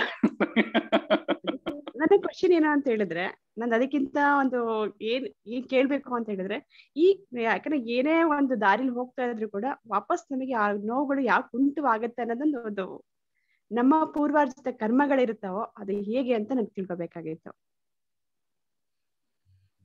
ಇದಕ್ಕೆ ಬಲವಾದ ಕಾರಣವೇನು ಅಂತ ಅಷ್ಟೇ. ಈಗ ನಾನು ಹೇಳೋದಕ್ಕಿಂತ ಅದು ನೀವೇ ಕಂಡುಕೊಳ್ಳಿರಂತೆ, ಸರಿನಾ? ಸೊ ಆ ಕಂಡುಕೊಳ್ಳಕ್ ಏನ್ ಮಾಡ್ಬೇಕು ಅಂತ ಪರಿಹಾರಗಳು ಹೇಳಿದ್ವಿ ಇಷ್ಟೊತ್ತು. ನಾನು ಪ್ರಶ್ನೆ ಉತ್ತರ ಅಲ್ಲ, ಪರಿಹಾರ ಹೇಳ್ತಾ ಇದ್ದೆ. ಏನ್ ಪರಿಹಾರ ಹೇಳಿದೆ? ಹಿಂದಿಂದೆಲ್ಲ ನಾನು ಅನ್ನೋದ್ ಬಿಟ್ಬಿಟ್ಟು ನಾನು ಸತ್ತೋಗಿದ್ದೀನಿ ಅನ್ಕೊಂಡು ಕೇಳಿಸ್ಕೋಬೇಕು. ಪ್ರತಿಯೊಂದು ಸಂಚಿಕೆಗಳನ್ನು ಕೂಡ ನೋಡ್ತಾ ಹೋಗ್ಬೇಕು. ಕೊನೆಗೆ ಈ ಸಮುದ್ರ ಅಂದ್ರೆ ಇದ್ರಿಂದ ಆಚೆ ಬಂದು ದೂರದ ಸಮುದ್ರದಿಂದ ಆಚೆ ಬಂದು ಅದು ಪರಿಹಾರ. ಅದು ಸರಿನಾ? ನಾವು ಉತ್ತರ ಹೇಳಿದ್ರೆ ಆ ಉತ್ತರ ಸರಿ ಇತ್ತು ತಪ್ಪಿತ್ತು ಅನ್ನೋ ಅನುಮಾನನೂ ಇರ್ತದೆ, ಸರಿನಾ? ಗುರುಗಳು ಯಾವತ್ತೂ ಉತ್ತರ ಕೊಡಲ್ಲ, ಅದನ್ನು ಪರಿಹಾರ ಸೂಚಿಸ್ತಾರೆ. ಈಗ ಪರಿಹಾರ ಬೇಡ, ನನಗೆ ಮತ್ತೆ ಉತ್ತರನೇ ಬೇಕು ಅಂದ್ರೆ ಹೇಗೆ? ಅಲ್ಲ, ಏನೋ ಒಂದ್ ಇರುತ್ತಲ್ಲ ಕ್ಯೂರಿಯಾಸಿಟಿ, ಏನೋ ಒಂದ್ ತಿಳ್ಕೊಳ್ಳೋ ದಾಹ ಇದೆ, ಏನೇ ಇರ್ಬೋದು, ಏನೋ ಒಂದ್ ಇದು ಇರುತ್ತೆ ಅನ್ನೋದೊಂದು ಏನೋ ಅಂತ ಅದು ನನ್ಗೆ. ಇದೊಂದು ಉತ್ತರ ಹೇಳ್ಬಿಟ್ಟೆ ಇನ್ಯಾವ್ದು ಪ್ರಶ್ನೆನೆ ಬರೋದಿಲ್ವಾ ನಿಮ್ಗೆ? ಬಹುಶಃ ಇಲ್ಲ ಅನ್ಸುತ್ತೆ. ಯಾಕಂದ್ರೆ ನಾವು ಮಾಡಿದ್ದ ಕರ್ಮಗಳನ್ನ ಅನುಭವಿಸಬೇಕು. ನಾನು ಮಾಡಿದ ಕರ್ಮ ಬಲವಂತವಾದ್ರೆ ನೀನೇನು ಮಾಡಿದ ಹರಿ ಅಂತ ಹೇಳ್ತಾರಲ್ಲ, ಆ ರೀತಿ ಬಹುಶಃ ಮೋಸ್ಟ್ಲಿ ಯಾರಿಗೂ ಪ್ರಶ್ನೆಯನ್ನು ಬಿಟ್ಟು ಇನ್ನೊಂದು ಪ್ರಶ್ನೆ ಇಟ್ಕೊಳ್ಳುತ್ತೆ. ಒಂದ್ ವೇಳೆ ಇವಾಗ ಹೇಳ್ಬಿಟ್ಟಮ್ಮ, ಇದಕ್ಕೆಲ್ಲ ನಿನ್ನ ಕರ್ಮಗಳೇ ಕಾರಣ ಅಂತ ಅಂದ್ಬಿಟ್ರೆ ನಿನ್ಸ್ಬಿಡ್ತೀಯ ಇಲ್ಲಿಗೆ? ಹಾಗಲ್ಲ. ಏನ್ ಕರ್ಮ ಅಂತ ಕೇಳ್ತೀನಿ. ಪ್ರಶ್ನೆ ಸರಿ. ಹಂಗಾಗಿ ಯಾವ್ದಾದ್ರು ಒಂದು ಪ್ರಶ್ನೆ ಇದ್ದು ಆ ಪ್ರಶ್ನೆಗೆ ಉತ್ತರ ಸಿಕ್ಬಿಟ್ರೆ ನನಗೆ ಇನ್ಯಾವ ಪ್ರಶ್ನೆ ಕೇಳಲ್ಲ ಗುರುಗಳ ಜೀವನದಲ್ಲಿ, ನನಗೆಲ್ಲ ಮುಕ್ತಲಾಗೋದೆ, ಇನ್ನು ಉದ್ಭವಿಸೋದೇ ಇಲ್ಲ ಅನ್ನೋದಿದ್ರೆ ಖಂಡಿತವಾಗ್ಲೂ ಅದಕ್ಕೆ ಹೇಳೋಣ. ಅದಕ್ಕೆ ಇದಾಗಲ್ಲ, ಇದಾದ್ಮೇಲೆ ಇನ್ನೊಂದು, ಇದಾದ್ಮೇಲೆ ಇನ್ನೊಂದು, ಇದಾದ್ಮೇಲೆ ಇನ್ನೊಂದು ಬರ್ತಾನೆ ಇರುತ್ತೆ. ಅದ್ರ ಮೂಲ ಕಾರಣ ತಿಳ್ಕೊಂಡು ಪರಿಹಾರಕ್ಕೆ ಹೋಗ್ತಾ ಇದೀವಿ. ಬರೀ ನಮಗೆ ಉತ್ತರ ಬೇಕಾಗಿಲ್ಲ. ಏನಮ್ಮ? ಈಗ ಇಷ್ಟನ್ನ ಅನುಷ್ಠಾನ ಮಾಡ್ಕೊಂಡ್ ಬಾರಮ್ಮ. ಸತ್ಯ ಅನ್ಕೋ ಆಮೇಲೆ ಸತ್ಬಿಟ್ಟಿಯ ನಿಜವಾಗ್ಲು. ಸುಮ್ನೆ ಹಾಗಂದ್ಕೋ ಅಷ್ಟೇ. ಅಲ್ಲ, ನಾನಂತ ಬದುಕ್ಬೇಕು ಗೊತ್ತಾಯ್ತು, ಅದ್ ಮಾಡ್ತೇನೆ. ಆಯ್ತು ನೋಡೋಣ. ನಾನೆಲ್ಲ ಅಂತ ಬದುಕ್ಬೇಕು ಇರ್ಲಿ. ತಮಾಷೆ ನೋಡ್ಬೇಕು ಅದನ್ನಷ್ಟೇ. ಅವಾಗ ಏನ್ ಮಾಡುತ್ತೆ ಅಂದ್ರೆ ಬರೀ ಸಾಕ್ಷಿಯಾಗಿರುತ್ತಷ್ಟೇ, ಯಾವ್ದನ್ನು ಒಳಗಡೆ ಲೆಕ್ಕಾಚಾರಗಳಿರಲ್ಲ. ಆಗ ಆ ಲೆಕ್ಕಾಚಾರಗಳಿಂದ ಇಷ್ಟು ಕಷ್ಟಪಡ್ತಾ ಇದೆಯಾ ಈಗ, ಸರಿನಾ? ಆತರ ನಂಗೆ ಲೆಕ್ಕಾಚಾರ ಯಾರಿಗೂ ಬಗ್ಗೆ ಅವ್ರವ್ರ ಅಂದ್ರೆ ಅವ್ರ ವ್ಯಕ್ತಿತ್ವನೇ ಹಾಗೆ ಇರುತ್ತೆ. ಅದಕ್ಕೆ ಈ ಜೀವನ ಅದಕ್ಕೆ ನಾವು ಬದಲಾಯಿಸಕ್ ಆಗೋದಿಲ್ಲ. ಸೊ ಹಾಗಾಗಿ ಬಟ್ ನನಗೇನಂದ್ರೆ ನನ್ನ ಸುತ್ತಮುತ್ತಲಿನ ವಾತಾವರಣ ಹೀಗೇ ಬರ್ತಾ ಇದೆ, ಇದಕ್ಕೆ ಏನ್ ಇರಬಹುದು ಅನ್ನೋದೊಂದು ಒಂದು ಒಳಗೆ ಈ ಲೆಕ್ಕಾಚಾರ ಬಿಡು ಅಂತಾನೆ ಹೇಳಿದ್ದು. ಬಟ್ ನನ್ನ ನೋಡಿದಾಗ ನನಗೆ ಅಷ್ಟು ಚಿಕ್ಕ ವಯಸ್ಸಿನನ್ನು ನನ್ನ ಲೆಕ್ಕಾಚಾರಗಳು ಯಾವಾಗ್ಲೂ ಈ ತರ ಹೋದ್ರೆ ಅಂದ್ರೆ ನನ್ನ ಸುತ್ತಮುತ್ತ ಅದೇ ತರ ನಡೀತಾನೇ ಬಂತು. ಪ್ರತಿಯೊಂದು ಹಾಗೆ ನಡೀತಾ ಬಂತು. ಯಾವ ದಾರಿಲಿ ಹೋದ್ರು ಕೂಡ ಒಂದೇ ನನಗೆ ಬಟ್ ವಾಪಸ್ ರಿವರ್ಸ್. ಎಲ್ಲಿ ಹೋಗ್ತಾ ಇದೆಯಾ ಈಗ? ಅಲ್ಲ ಮತ್ತೆ ಈ ಕಥೆಗಳೆಲ್ಲ ಎಲ್ಲಿ ಎಣಿತಾ ಇದ್ದಾವೆ? ಮತ್ತೆ ಕಥೆಗಳೆಲ್ಲ ಶ್ರೀದೇವಿನ ಬಿಟ್ಟು ಇನ್ನೆಲ್ಲಾದ್ರೂ ಬೇರೆ ಯಾವ್ದ್ರ ಬಗ್ಗೆ ಆದ್ರೂ ಮಾತಾಡ್ತಾ ಇದ್ಯಾ? ಇಡೀ ಜೀವನ ಬರೀ ಶ್ರೀದೇವಿ ಶ್ರೀದೇವಿ ಶ್ರೀದೇವಿ ಶ್ರೀದೇವಿ ಶ್ರೀದೇವಿ ಶ್ರೀ ಎದ್ಯಾ ಶ್ರೀದೇವಿ, ಮಾತಾಡ್ದ್ಯಾ ಶ್ರೀದೇವಿ, ಮಲಗಿದ್ಯಾ ಶ್ರೀದೇವಿ. ಅಸಹ್ಯ ಅನ್ಸಲ್ಲ ನಮ್ಮ? ನಿನಗೆ ಅಸಹ್ಯ ಅನ್ಸ್ಬೇಕು ಬೇರೆಯವ್ರ ಬಗ್ಗೆ. ಅಲ್ಲ ಗುರುಜಿ, ಕರೆಕ್ಟ್ ನೀವ್ ಹೇಳೋದ್ ಸತ್ಯ, ಅದು ಸತ್ಯ. ಬಟ್ ಒಂದೇ ಒಂದ್ ಕ್ವಶನ್ ಬೇಕಾಗಿಲ್ಲ. ಮತ್ತೆ ಅಲ್ಲಿಗೆ ಬರ್ತಾ ಇದ್ಯಾ? ಬದುಕ್ ನೋಡಮ್ಮ, ಸರಿನಾ? ಸರಿ. ಪಾಪ ಈ ಕೇಳೋರ್ಗೆಲ್ಲ ಈಗ ನಗು ಬರ್ತಾ ಇರ್ತದೆ, ನಾವು ಹಿಂಗೆ ಇದ್ವಿ ಅಂತ. ಅವರು ನಗ್ತಾ ಇರ್ತಾರೆ, ನಾವು ಹೀಗೆ ಇದ್ವಿ ಅಂತ. ಒಂದ್ ಸ್ವಲ್ಪ ಆಮೇಲೆ ರೆಕಾರ್ಡ್ ಮಾಡಿಡಮ್ಮ, ಇವತ್ತು ಹೇಗಿದ್ದೆ, ಸರಿ ಇನ್ನಷ್ಟು ಕಾಲ ಕಳೆದ್ಮೇಲೆ ಈ ಶ್ರೀದೇವಿ ಹೆಂಗ್ ಬದ್ಲಾಗ್ತಾಳೆ ಅನ್ನೋದು ಸ್ವಲ್ಪ ಬದ್ಲಿಡಿವಂತೆ. ಈಗ ಒಂದ್ ಕೆಲ್ಸ ಮಾಡ್ಬೋದಮ್ಮ ನಾವು. ಇನ್ನು ಮೇಲೆ ಮುಕ್ತೆ ಅಂತ ಒಂದ್ ಹೆಸರು ಕೊಡ್ತೀನಿ ನಿನಗೆ. ಮುಕ್ತ ಅಂತ ನಿನ್ನ ಹೆಸರು.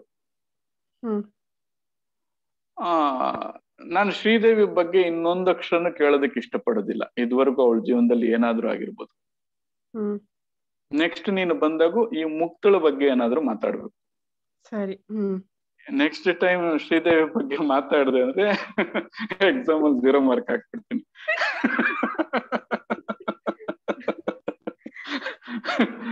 ಸರಿ, ಈ ಮುಕ್ತಳಾಗಿರ್ಬೇಕು ಅಂದ್ರೆ ಮತ್ತೆ ಈಗ ನಿಜವಾಗ್ಲೂ ಸತ್ತು ಬದುಕ್ತೋಳಾಗಿರ್ಬೇಕು ಈಗ ಅವಳು. ಸೊ ನೀನೇ ಹೊಡಿಬೇಕು. ಈಗ ಮುಕ್ತಳು ಶ್ರೀದೇವಿ ವಿಷಯ ತಂದ್ರೆ ಅವಳು ಕೋಲ್ ಹಿಡ್ಕೊಂಡ್ ಕೂತ್ಕೋಬೇಕು ಈಗ. ಬತ್ಯ ಮತ್ತೆ ಬಂದ್ಯ ಮತ್ತೆ ಬಂದ್ಯ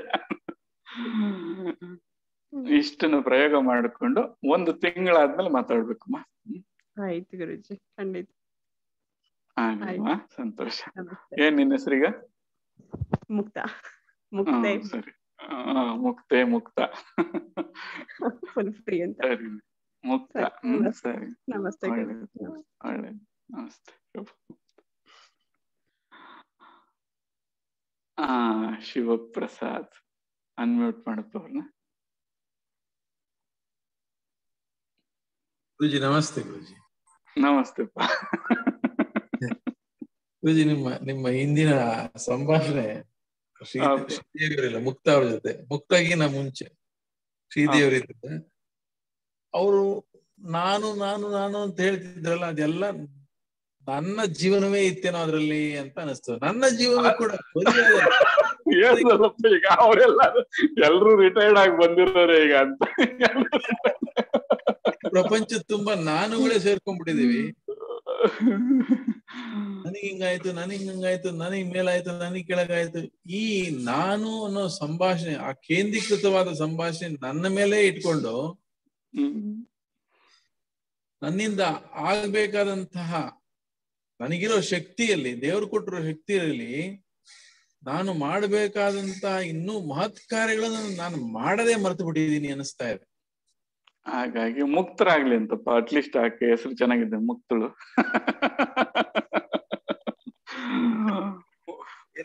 ಎಲ್ಲೋ ನಾವು ಜೀವನನ ಅದು ಹೇಗೆ ಬರುತ್ತೋ ಹಾಗೆ ಆಯ್ಕೆ ಮಾಡ್ಕೊಳ್ಳೋದ್ರಲ್ಲಿ ನಾವು ಇಲ್ಲಪ್ಪ, ತಿಳುವಳಿಕೆ ಕೊಡ್ಲಿಲ್ಲ ನಮ್ಗೆ. ಈ ತರ ಒಂದು ಬದುಕು ಇರಬಹುದು ಅನ್ನೋ ತಿಳುವಳಿಕೆ, ಅದರ ಉಲ್ಲೇಖ ಕೂಡ ಮಾಡ್ಲಿಲ್ಲ ನಾವು. ಈಗ ಸುಳಿಯಲ್ಲಿ ಇದ್ದೀವಿ, ಬಾಂಬ್ ಆಚೆಗೆ ಅಂದ್ರೆ ಅದು ಪರಿಹಾರ ಅಷ್ಟೇ. ಅದು ನಾವು ಉತ್ತರ ಬೇಕಾಗಿಲ್ಲ ಇದಕ್ಕೆ. ಉತ್ತರ ಇಟ್ಕೊಂಡು ಹೇಳುದು ಇನ್ನೊಂದು ಪ್ರಶ್ನೆ ಬರ್ತದೆ, ಅದನ್ನ ಇಟ್ಕೊಂಡು ಏನ್ ಮಾಡ್ತೀರಾ? ಪರಿಹಾರ ಬೇಕಾಗಿದೆ ಅದಕ್ಕೆ. ಹಾಗಾಗಿ ಪರಿಹಾರಗಳತ್ತ ಕೆಲಸ ಮಾಡ್ಬೇಕೆ ಹೊರತು ಉತ್ತರಗಳ ಕಡೆ ಅಲ್ಲ. ಅದಕ್ಕೆ ಹೇಳುದಪ್ಪ, ಇದನ್ನೆಲ್ಲ ತಿಳಿಸ್ಬೇಕು ಅಂತಿಲ್ಲ. ಈ ನಾನು ಕೇಂದ್ರೀಕೃತ ವ್ಯವಸ್ಥೆಯಿಂದ ಆಚೆಗೆ ಬರೋದೇ ನಮ್ಮ ಉದ್ದೇಶ ಅಂತ ಸಾಕಷ್ಟು ಬಾರಿ ಉಲ್ಲೇಖ ಮಾಡ್ತಾ ಇರ್ತೀವಿ ಅದನ್ನ. ಹಳೆ ಸತ್ಸಂಗಗಳು ಕೇಳಿದ್ರೆ ಸೂಕ್ಷ್ಮವಾಗಿ ಅದ್ರಲ್ಲಿ ಇದಾವೆ. ಆಮೇಲೆ ಅದಕ್ಕೆ ಏನ್ ಬೇಕು ಅನ್ನೋದನ್ನು ಮಾರ್ಗ ಹಾಕೊಂಡ್ ಬಂದಿದೀವಿ ಈಗ ಅಲ್ಲಿ.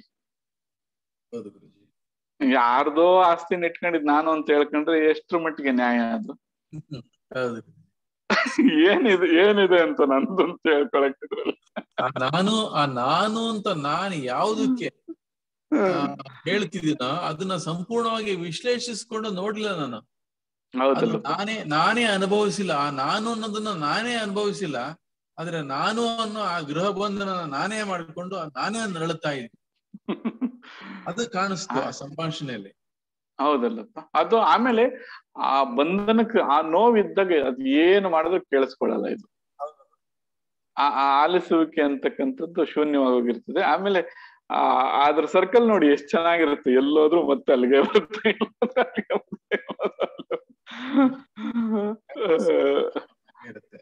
ಆಮೇಲೆ ಆ ಆವರಣಕ್ಕೊಳಗ ಆ ಸುಳಿಲಿ ಇರುವಂತವ್ರು ಹೊರಗಿಂದನೇ ಸಪೋರ್ಟ್ ಬೇಕು ಹೊರತು ಅಲ್ಲಿಂದ ತಾನ್ ಬರಕ್ ಆಗಲ್ಲ ಅದ್ರ ಕೈಲಿ. ಹಾಗಾಗಿ ಪರಿಹಾರದತ್ತ ಕೆಲಸ ಮಾಡ್ಬೇಕು ಅಂತ ಹೇಳಿದ್ರೆ ನೋಡೋಣ, ಈಗ ಪರಿಹಾರ ಇದೆ, ಅದನ್ನ ಮಾಡ್ಕೊಂಡು ಅದನ್ನು ಉಪಯೋಗಿಸ್ಕೊಂಡು ಬರ್ಲಿ ಅದು. ನಾನು ಅನ್ನೋ ನಾನು ಅಂತ ನಾನು ಯಾವುದಕ್ಕೆ ಹೇಳ್ತಾ ಇದ್ದೀನೋ ಅದನ್ನು ನಾನೇ ಅನುಭವಿಸಿ ನೋಡಿದ್ದೆ. ಆದ್ರೆ ಅನುಭವಕ್ಕೆ ಆ ಅನುಭವ ನನಗೆ ಒಂದು 10% ಅನುಭವ ಆದ್ರೂ ಕೂಡ ಆಗ ನಾನು ಸಂಪೂರ್ಣವಾಗಿ ಅದೇನು ಬರುತ್ತೋ ಜೀವನದಲ್ಲಿ ಅದನ್ನ ಈ ಪ್ರಸಾದನ ಸ್ವೀಕಾರ ಮಾಡ್ದಂಗ್ ಮಾಡೋಕೆ ಒಂದು ದಾರಿ ಸಿಗುತ್ತೆ ಅನ್ಸುತ್ತೆ ಗುರುಜಿ. ಅಷ್ಟು ಸರಳ ಅಲ್ಲಪ್ಪ ಅದು, ಅಷ್ಟು ಸರಳ ಅಲ್ಲ. ಯಾರಿಗೆ? ಆ ನೋವಲ್ಲಿ ಇರೋರಿಗೆ. ಗುರುಜಿ ಹೌದು. ಈ ಹುಚ್ಚನು ಸ್ವತಃ ಅವನೇ ಹೋಗಿ ಡಾಕ್ಟರ್ನ ಭೇಟಿ ಆಗ್ಬೇಕು ಅನ್ನೋಗಿದೆ ನಮ್ ಸಜೆಷನ್. ಹುಚ್ಚ ಒಬ್ಬ ಹೋಗಿ ಡಾಕ್ಟರ್ನ ಭೇಟಿ ಆಗ್ಬೇಕು ಅಂತ. ಸೊ ಯಾರಾದ್ರೂ ಆ ಹುಚ್ಚು ಬಿಡಿಸೋಂತ ಪರಿಹಾರ ಕೊಟ್ಟಾಗಷ್ಟೇ ಅವನ್ ಡಾಕ್ಟರ್ನ ಭೇಟಿ ಆಗ್ತಾನೆ. ಇಲ್ಲ ಅವನಿಗೆ ತಿಳಿದಿದ್ದಂಗೆ ಮೆಡಿಸಿನ್ ಕೊಡ್ಬೇಕೀಗ. ಹೌದು ಗುರುಜಿ. ಈಗ ಹೇಳಪ್ಪ, ಯಾಕೆ ಅವಲಂಬನೆ ಯಾಕೆ ಬೇಕು, ತಾನೇ ಮಾಡ್ಕೊತೀನಿ ಅಂತ ಹೇಳಿ ಈಗ ಧೈರ್ಯವಾಗಿ.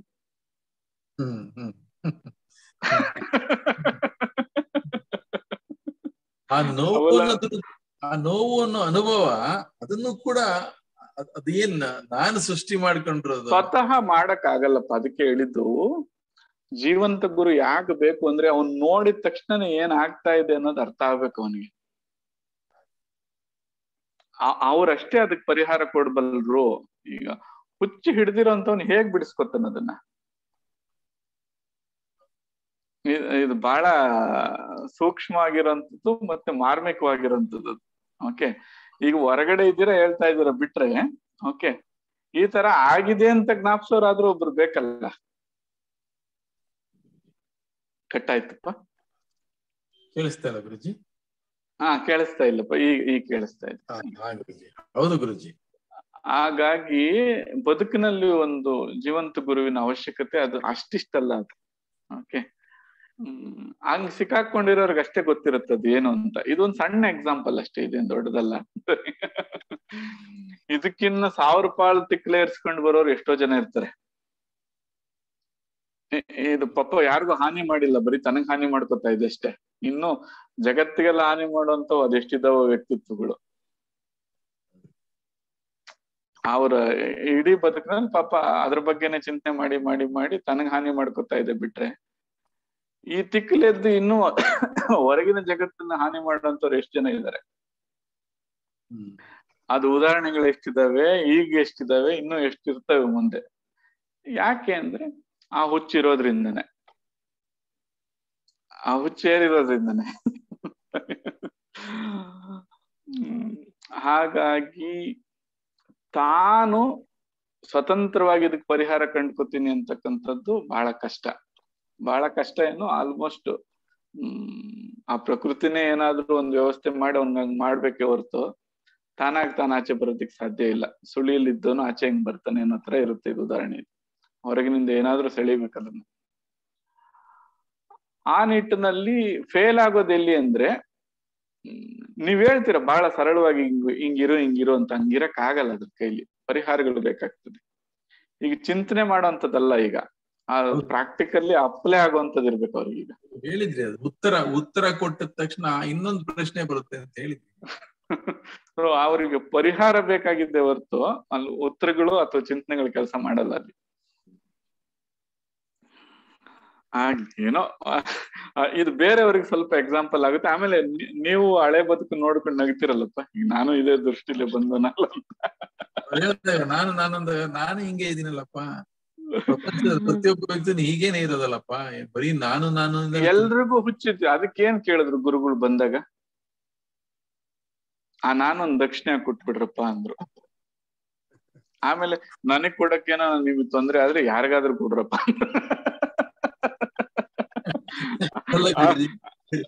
ನೀವು ದಕ್ಷಿಣೆ ಕೇಳ್ತಿದೀವಿ ನೀವು ಅದನ್ನ. ನಾನು ಅದ್ರ ಜೊತೆ ಮದುವೆ ಮಾಡಿ ಅದ್ರ ಜೊತೆ ಸಂಸಾರ ಮಾಡ್ತಾ ಇದೀನಿ ಇಷ್ಟು. ಅದು ಕಸನಪ್ಪ, ಅದು ಯಾವ ತಿಪ್ಪೆಗೆ ಹಾಕ್ತೀರ ಅನ್ನೋದು ಇಂಪಾರ್ಟೆಂಟ್ ಅಲ್ಲ, ಎಲ್ಲೋ ಒಂದ್ ತಿಪ್ಪೆಗೆ ಹೆಸರಿ. ಗುರುಗಳ ತಿಪ್ಪೆ ಸರಿ ಇಲ್ಲ, ಇನ್ನೂ ಚೆನ್ನಾಗಿರೋ ತಿಪ್ಪೆ ಹುಡುಕ್ತೀನಿ ಅಂತ ಹೋಗ್ಬೇಡ್ರಿ. ಯಾವ್ದೋ ಒಂದ್ ತಿಪ್ಪೆಗೆ ಹೆಸರಿ. ಅದನ್ನ ಯಾವ್ದಕ್ ಸಮರ್ಪಣೆ ಮಾಡ್ತಿರೋ ಅದು ಇಶ್ಯೂ ಅಲ್ವೇ ಅಲ್ಲ, ಒಟ್ಟಿನಲ್ಲಿ ಅದನ್ನ ಸಮರ್ಪಿಸ್ರಿ ಅಂತ. ಆಗ್ಲಪ್ಪ, ಬಹಳ ಮುಂದುವರಿತಾ ಇದೆ. ನೋಡೋಣ ಇನ್ನೊಂದ್ಸಲ ಯಾವಾಗ ಸಿಗುತ್ತೆ ಮಾತಾಡೋಣ ಅದ್ರ ಬಗ್ಗೆ. ಆಯ್ತು, ನಮಸ್ತೆ. ಕರಿಸಿದ್ದೇಶ ಮಾತಾಡ್ತೀಪ್ಪ. ನಮಸ್ತೆ ಗುರುಜಿ. ನಮಸ್ತೆ ಗುರುಜಿ. ನಮಸ್ತೆ. ಹೇಳಿ. ಇವತ್ತಿನ ಪ್ರಶ್ನೆ ಬಹಳ ಒಂಥರ ಖುಷಿ ಕೊಡ್ತಾ ಇದೆ ಗುರುಜಿ. ಅಂದ್ರೆ ನಾವು ಎಲ್ಲ ಅದೇ ತರ ಇದ್ವಿ. ಈಗ ಅಲ್ಲಿಂದ ನಡ್ಕೊಂಡ್ ಬಂದಿರೋ ಒಂದು ಇದು ಬದಲಾವಣೆಗಳು ಅವನ್ ಗಮನಿಸಿದಾಗ, ನಾವು ಮುಂಚೆ ಬಂದಾಗ ಮೊದಲನೇ ಸತ್ಸಂಗದಲ್ಲೇ ಕೇಳಿದ್ವಿ ಗುರುಜಿ, ಸಮರ್ಪಣೆ ಮತ್ತು ಪ್ರಸಾದ ಭಾವದಲ್ಲಿ ಆಲ್ಮೋಸ್ಟ್ ಸುಮಾರು ಒಂದ್ 2-3 ಅವೇ ಕ್ವಶನ್ನೇ ಕೇಳಿದ್ರು. ಇದು ಎಲ್ಲ ನನಗೆ ಹಿಂಗ ಆಗ್ತಾ ಇದೆ, ನಮಗೆ ಯಾಕೆ ಹಿಂಗ ಆಗ್ತಾ ಇದೆ ಅಂತ. ಅವು ಆ ಒಂದು ಪರಿಹಾರ ಮಾರ್ಗಗಳು, ಇವತ್ತು ಹೇಳಿರ್ತಕ್ಕಂತ ಒಂದು ಪರಿಹಾರ ಮಾರ್ಗಗಳು ಗುರುಜಿ, ಬಹಳ ಅದಕ್ಕೆ ಕೇಳ್ತಾ ಇದ್ರೆ ಖುಷಿ ಅನ್ಸ್ತಾ ಇದೆ ಗುರುಜಿ. ಸಾಕಷ್ಟು ಬಾರಿ ಉಲ್ಲೇಖ ಮಾಡಿರ್ತೀವಪ್ಪ. ಹೌದು ಗುರುಜಿ, ಹೌದು. ಆಮೇಲೆ ಈ ತರ ಬಂದಾಗ ನಾವು ಸಮರ್ಪಣೆಯನ್ನ ಮಾಡ್ಕೋಬೇಕು. ನೆಕ್ಸ್ಟ್ ಬಂದಿದ್ದು ಏನಿದೆಯೋ ಅದೆಲ್ಲ ಪ್ರಸಾದ ಅಂತ ನಾವು ಸ್ವೀಕರಿಸ್ತಾ ಬಂದಾಗ ಅದೇನೋ ಏನೇನಾಗ್ತಿದೆ ಅವಾಗ ನನಗೆ ಯಾಕೆ ಹಿಂಗ ಆಗ್ತಾ ಇದೆ, ನನಗೆ ಯಾಕೆ ಹಿಂಗ ಆಗ್ತಾ ಅಂತ ಅನ್ನೋ ಬದಲು ಬಂದಿದ್ದೆಲ್ಲ ಪ್ರಸಾದ ಅಂತ ಅಂದು, ಆಮೇಲೆ ಬಂದಿರೋ ಪ್ರಸಾದನ ಅದು ಅನುಭವಿಸ್ತಾ ಅದಕ್ಕೆ ಒಂದು ಧನ್ಯತೆಯನ್ನ ಸಲ್ಲಿಸ್ತಕ್ಕಂಥದ್ದು, ಆ ಒಂದು ಧನ್ಯತಾ ಭಾವ, ಅವಿನಾಭಾವ. ಆಗ ಏನಾಗ್ತಾ ಹೋಗುತ್ತೆ, ಅಂತಃಕರಣಗಳು ಮತ್ತು ಅವುಗಳ ಆಂದೋಲನ ಅಂದ್ರೆ ನಿಧಾನಕ್ಕೆ ಎಷ್ಟು ನಿಜವಾಗ್ಲೂ ಗುರುಜಿ ಅವತ್ ಸತ್ಸಂಗಗಳು ಏನಾಗಿದವು ಅವೆಲ್ಲ ಇಂಥವ್ರನ್ನ ಇಟ್ಕೊಂಡೆ ಅದನ್ನ ಹೇಳದೆ ಕರ್ಕೊಂಡ್ ಬಂದಿರೋ ದಾರಿಯಪ್ಪ ಅವೆಲ್ಲ. ಹೌದು. ಬರೀ ಉತ್ತರ ಹೇಳ್ಬಿಟ್ರೆ ಅವ್ನು ಸಿಕ್ತು ಬಿಡು ಅಂತ ಹೋಗೋದಲ್ಲ, ಹಂಗ್ ಬದುಕ್ರಿ ಅಂತ ಹೇಳ್ಕೊಂಡ್ ಬಂದಿರೋದು ಪರಿಹಾರಗಳು, ಉತ್ತರಗಳೆಲ್ಲ. ಅದಕ್ಕಾಗಿ ಒಂದೂ ಸತ್ಸಂಗ ಬಿಡ್ದಂಗೆ ಹಿಂದಿನದೆಲ್ಲ ಕೇಳ್ಕೊಂಡ್ ಬರ್ಲಿ ಯಾರೇ ಬಂದ್ರು. ಅವೆಲ್ಲ ಬರೀ ಉತ್ತರಗಳಲ್ಲ, ಖಂಡಿತ ಉತ್ತರ ಅಲ್ಲ, ಪರಿಹಾರಗಳವು.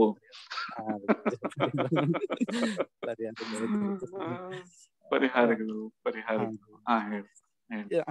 ಈಗ ಆ ಸರಣಿ, ಆ ಸತ್ಸಂಗದ ಸರಣಿ ಏನ್ ಬಂದಿತ್ತು, ಪ್ರತಿಯೊಂದು ಒಂದು ಕ್ಲಿಯರ್ ಒಂದು ಇದು ಸಿಗ್ತಾ ಇದೆ ಗುರುಜಿ. ಹಂತ ಹಂತವಾಗಿ ಯಾವ ರೀತಿಯಾಗಿ ಗುರುವಿನ ಹತ್ರ ಬರ್ತಾ ಇರ್ತೀವಿ. ಆಮೇಲೆ ಗುರು ಏನ್ ಮಾಡ್ತಾ ಹೋಗ್ತಾನೆ, ಚಿತ್ತ ಸ್ವಾಸ್ಥ್ಯ ಮತ್ತು ಅವುಗಳ ಒಂದು ಪರಿಶುದ್ಧತೆ ಮಾಡಿ ನೆಕ್ಸ್ಟ್ ಜಿಜ್ಞಾಸು ಆಗ್ತಾನೆ. ನೋಡ್ರಿ, ಯಾರೋ ಒಂದು ನಾನು ಅಂತ ಇಟ್ಕೊಂಡ್ ಬಂದಿರ್ತಕ್ಕಂಥ ಒಬ್ಬ ವ್ಯಕ್ತಿ ತನಗೆ ಅರಿವಿಲ್ದ ಹಾಗೆ ಗುರುವಿಗೆ ಸಮರ್ಪಣೆ ಆಗ್ತಾನೆ, ಧನ್ಯತೆನ ಅರ್ಪಿಸ್ತಾನೆ, ಗುರುವಿನ ಗರಡಿಯಲ್ಲಿ ಏನಾಗ್ತಾ ಹೋಗ್ತಾನೆ, ಒಬ್ಬ ಜಿಜ್ಞಾಸು ಆಗಿ ಬದಲಾಗಿ ಆ ಚಿತ್ತ ಸ್ವಾಸ್ಥ್ಯಗಳು ಅಂತಃಕರಣಗಳನ್ನ ಯಾವ ರೀತಿ ಪಡ್ಕೊಂಡ್ ಮುಂದೆ ಬರ್ತಾನೆ ಅಂತ ಅದೊಂದು ಜೀವನ್ ಮುಕ್ತನಾಗ್ತಾನೆ. ಇದ್ದಾಗಲೇ ಮುಕ್ತನಾಗ್ತಾನೆ. ಈಗ ಹೇಳೋದಲ್ಲ, ಸತ್ತ ಬದುಕ್ತಾನೆ, ಏನು ಸಂಬಂಧ.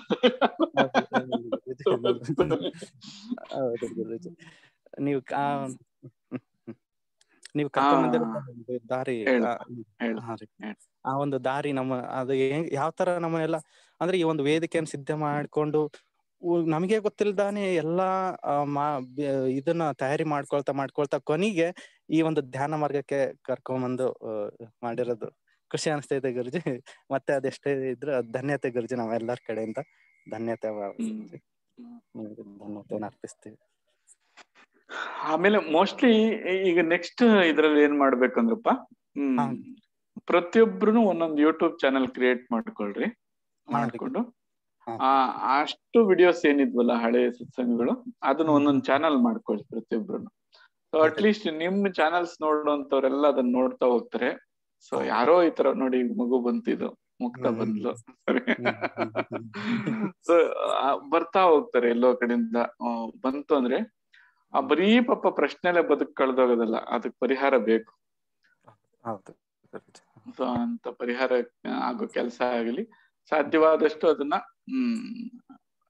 ಎಲ್ರು ಒಂದೊಂದು ಜಿಮೇಲ್ ಐಡಿ ಇರುತ್ತಲ್ಲಪ್ಪ, ಒಂದು ಯೂಟ್ಯೂಬ್ ಚಾನಲ್ ಮಾಡ್ಕೊಂಡು ಅದ್ ಗೊತ್ತಾಗ್ಲಿಲ್ಲ ಅಂದ್ರೆ ಯಾರನ್ನ ಒಬ್ರು ರೆಸ್ಪಾನ್ಸಿಬಿಲಿಟಿ ತಗೊಳ್ರಿ, ಯಾರಾದ್ರು ಟೆಕ್ನಿಕಲ್ ಟೀಮ್ ಅಲ್ಲಿ ಯಾರಿದ್ದೀರೋ. ಸೊ ಪ್ರತಿಯೊಬ್ಬ ಯೂಸರ್ ಇದ್ರಲ್ಲಿ ಒಂದು ಯೂಟ್ಯೂಬ್ ಚಾನಲ್ ಕ್ರಿಯೇಟ್ ಮಾಡ್ಕೊಳ್ಳೋದು, ಈ ವಿಡಿಯೋಸ್ ಅನ್ನ ಅವ್ರ ಚಾನಲ್ ಹಾಕುವಂಥದ್ದು. ಅವ್ರಿಗೆ ಸಂಬಂಧಪಟ್ಟಂತವ್ರೆಲ್ಲ ಅವ್ರ ಫೇಸ್ಬುಕ್ ಅಲ್ಲೆಲ್ಲ ಅದನ್ನ ಶೇರ್ ಮಾಡ್ಕೊಂಡ್ರೆ ಅದಕ್ಕೆ ಸಂಬಂಧಪಟ್ಟಂಗ್ ನೋಡ್ತಾ ಇರ್ತಾರೆ. ಎಲ್ಲೋ ಒಂದ್ ಕಡೆ ಫ್ಲಾಶ್ ಆಗುತ್ತೆ ಪಾಪ. ಒಂದ್ ಸತ್ಸಂಗದಲ್ಲಿ ಯಾವ್ದೋ ಒಂದು ವಾಕ್ಯ ಆದ್ರೂ ಅವ್ರ ಜೀವನಕ್ಕೆ ಇಳಿದ್ರೆ ಬದುಕು ಬಂಗಾರ ಆಗುತ್ತೆ. ಆಗ್ಲಿ ಪಾಪ, ಹೇಗಿದ್ರು ಅವೆಲ್ಲ ಆಲ್ರೆಡಿ ಉಚಿತವಾಗಿ ಇರೋಂತ ಹೊರಗಡೆ ಇದಾವೆ, ಬಳಸ್ಕೊಳ್ಳಿ ಅವನ್ನ ಆ ನಿಟ್ಟಿನಲ್ಲಿ. ಆಗ್ಲಪ್ಪ. ಮತ್ತೆ ಏನಿಲ್ಲ ಗುರುಜಿ, ಏನೋ ಖುಷಿ ಆಗ್ತಾ ಇದೆ ಗುರುಜಿ ಇವತ್ತಿಂದು. ಒಂಥರ ಎಲ್ಲ ನಾವು ಎಲ್ಲಿಂದ ಬಂದಿದ್ವಿ, ಹೆಂಗೆ ಗೊತ್ತಿಲ್ದ ಗುರು ಅದನ್ನ ಕರ್ಕೊಂಡ್ ಬರ್ತಾ ಇದ್ದಾರೆ ಅಂತ ನೋಡಿ ನೆನ್ಪು ಮಾಡ್ಕೊಂಡೆ ಖುಷಿ ಆಗ್ತಾ ಇದೆ ಗುರುಜಿ, ಅಷ್ಟೇ. ಆಗ್ಲಪ್ಪ, ಸಂತೋಷ. ನಮಸ್ತೆ. ನಮಸ್ತೆ. ಸದ್ಗುರು.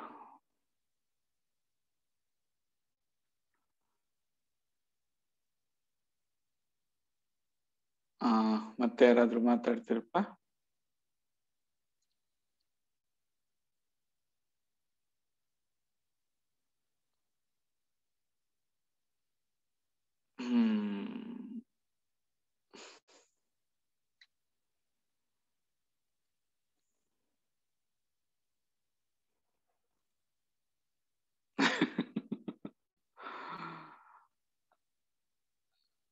ಯಾರಾದ್ರೂ ಮಾತಾಡ್ರಪ್ಪ?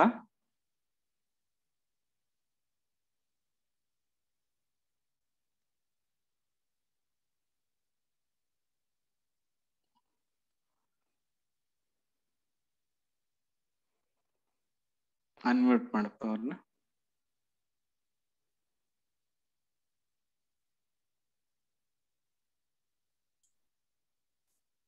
ಗುರುಜಿ ನಮಸ್ತೆ. ನಮಸ್ತೆಪ್ಪ. ಗುರುಜಿ ಇವತ್ತಿನ ಸತ್ಸಂಗ ತುಂಬಾ ಚೆನ್ನಾಗಿತ್ತು. ಅದ್ ಕೇಳ್ತಾ ಕೇಳ್ತಾ ನನ್ಗೆ ಅನ್ಸಿದ್ದು ಒಂದೇ ಪ್ರಶ್ನೆ. ಈಗ ಒಂದೇ ದಾರಿ ಒಂದೇ, ಈಗ ತಾಯಿಯವರು ಮುಕ್ತ ತಾಯಿಯವರು ಹೇಳ್ದಂಗೆ ಒಂದು ಸಿಚುವೇಶನ್ ಇರೋರು 10 ಜನ ಇರ್ಬೋದು. ಅದ್ರಲ್ಲಿ ಮುಕ್ತ ತಾಯಿಯವರು ಒಬ್ರೇ ಇಲ್ಲಿಗೆ ಬಂದ್ರು, ಇನ್ನು 9 ಜನ ಇಲ್ಲಿಗೆ ಬಂದಿಲ್ಲ. ಅದಕ್ಕೆ ಏನ್ ಕಾರಣ ಗುರುಜಿ? ಅದು ಅಟ್ಲೀಸ್ಟ್ ಆ ಅದೃಷ್ಟಕ್ಕೆ ಏನ್ ಕಾರಣ ಅಂತ ಕೇಳ್ಬೋದಾ?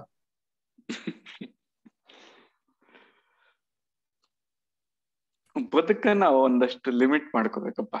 ಓಕೆ, ಒಂದು ಪ್ರಶ್ನೆಗೂ ಯಾವಾಗೂ ಗಾಂಭೀರ್ಯವಾಗಿ ಪ್ರಶ್ನೆಗೂ ಒಂದು ಗಾಂಭೀರ್ಯತೆ ಕೊಡ್ರಿ. ಓಕೆ, ಒಂದ್ ಪ್ರಶ್ನೆ ಬಂದ್ರೆ ಅದರಿಂದ ನನ್ನ ಬದುಕಿಗಾದ್ರೂ ಉಪಯೋಗ ಆಗ್ಬೇಕು, 4 ಜನರಿಗಾದ್ರೂ ಉಪಯೋಗ ಆಗ್ಬೇಕು. ಇಂಥ ಪ್ರಶ್ನೆ, ಅದನ್ನಷ್ಟೇ ನಾನೀಗ ಆದ್ಯತೆ ಕೊಡ್ಬೇಕು ಅನ್ನೋದು ಒಂದೇದು. ಓಕೆ, ಬಹುಶಃ 4 ಜನರಿಗೆ ಉಪಯೋಗ ಅನ್ನೋಂಥದ್ದು ಮುಂದಿನ ಹಂತದಲ್ಲಾಗ್ಲಿ. ಓಕೆ, ಮೊದಲನೇ ಹಂತದಲ್ಲಿ ಸೊ ನನಗಾಗಿರೋ ಹಾನಿಯನ್ನೇನಾದ್ರೂ ಕಡಿಮೆ ಮಾಡಬಲ್ದ ಈ ಉತ್ತರದಿಂದ ಅಂತ. ಇಲ್ಲಿ ಏನಾಗುತ್ತೆ ಅಂದ್ರೆ ಅದಕ್ಕಿಂತ ಗಂಭೀರವಾದ ಏನು ಪ್ರಶ್ನೆ ಅಥವಾ ಸಮಸ್ಯೆ ಕಡೆಗೆ ತನ್ನನ್ನು ತಾನು ತೊಡಗಿಸ್ಕೊತದೆ. ಏನಪ್ಪಾ, ಅದಕ್ಕಿಂತ ಗಂಭೀರವಾಗಿರೋ ಕಡೆಗೆ. ಅಂದ್ರೆ ಇದು ಹೆಂಗೆ ಅಂದ್ರೆ ನಮ್ಗೆ ಜನ್ಮಗಳು ಸಮಯ ಎಲ್ಲ ಫ್ರೀ ಅಲ್ಲಪ್ಪ. ಅಂದ್ರೆ ಈ ಜನ್ಮ ಸಮಯ ಫ್ರೀ ಇರೋದ್ರಿಂದ ಏನ್ ಮಾಡುತ್ತಿದ್ದು? ದೊಡ್ಡ ಕಡೆ ಹೋಗತ್ತೆ, ಪ್ರಯತ್ನ ಇರುದಿಲ್ಲ. ಅಲ್ಲ, ಈಗ ಏನನ್ ಬೇಕಾದ್ರೆ ಯೋಚನೆ ಮಾಡ್ಕೊಂಡಿರ್ತೀನಿ ಅಂತದ್ದು. ಈಗ ನನಗೇನ್ ಬೇಕು ಯೋಚನೆ ಮಾಡ್ಬಿಟ್ಟು ಹೇಳಿದ್ರಿ ಮುಂಚೆ, ಈಗ ಅರ್ಥ ಆಯ್ತು ಗುರುಜಿ. ಮುಂಚೆ ಅರ್ಥ ಆಗಿರ್ಲಿಲ್ಲ, ಈಗ ಅರ್ಥ ಆಯ್ತು. ಈಗ ಸ್ವಲ್ಪ ಹೊಡೆತ ಬಿದ್ದಂತ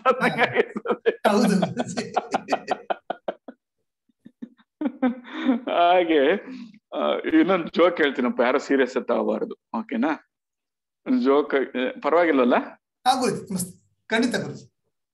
ಪರವಾಗಿಲ್ಲ. ಯಾರೋ ಹಿಂಗೆ ಜಿಜ್ಞಾಸುಗಳೊಬ್ರು ಬಂದ್ರು, ಗುರುಗಳೇ ಆಧ್ಯಾತ್ಮದ ಬಗ್ಗೆ ಯಾರ್ಯಾರು ಎಷ್ಟೆಷ್ಟು ರಿಸರ್ಚ್ ಮಾಡಿದಾರೆ ಇದ್ರ ಬಗ್ಗೆ ಎಲ್ಲ ನನ್ಗೆ ಇವತ್ತು ಇಂಟ್ರೊಡಕ್ಷನ್ ಕೊಡ್ರಿ ಗುರುಗಳೇ ಅಂದ್ರು. ಅದಕ್ಕೆ ಗುರುಗಳು ಹೇಳಿದ್ರು, ನಿಮ್ಮ ಅಪ್ಪನು ಬಹುಶಃ ಜಗತ್ನಲ್ಲಿ ಎಷ್ಟು ಜನ ಹೆಣ್ಣುಗಳವ್ರೆ ಅಂತ ಏನಾದ್ರು ಹುಡ್ಕೊಂಡು ಹೋಗಿದ್ದಿದ್ರೆ ನೀನು ಹುಟ್ಟತಿರ್ಲಿಲ್ಲಪ್ಪ ಅಂತ.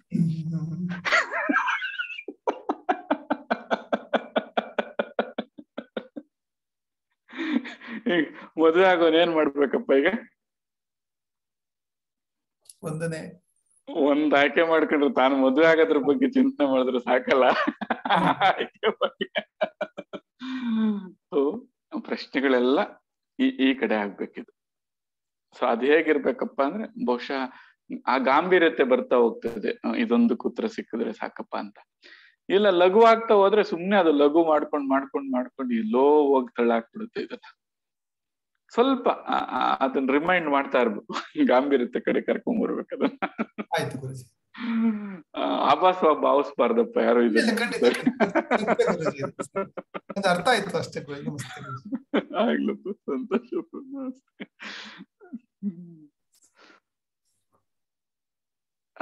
ಗುರುನಾಥ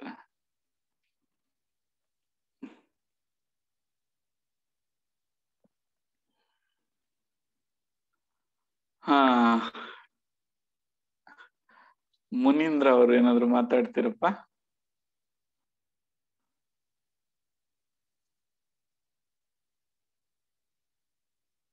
ಹೊರಗಡೆ ಇದ್ದಾರೇನೋ? ಇರ್ಲಿ. ಗುರುವೇ,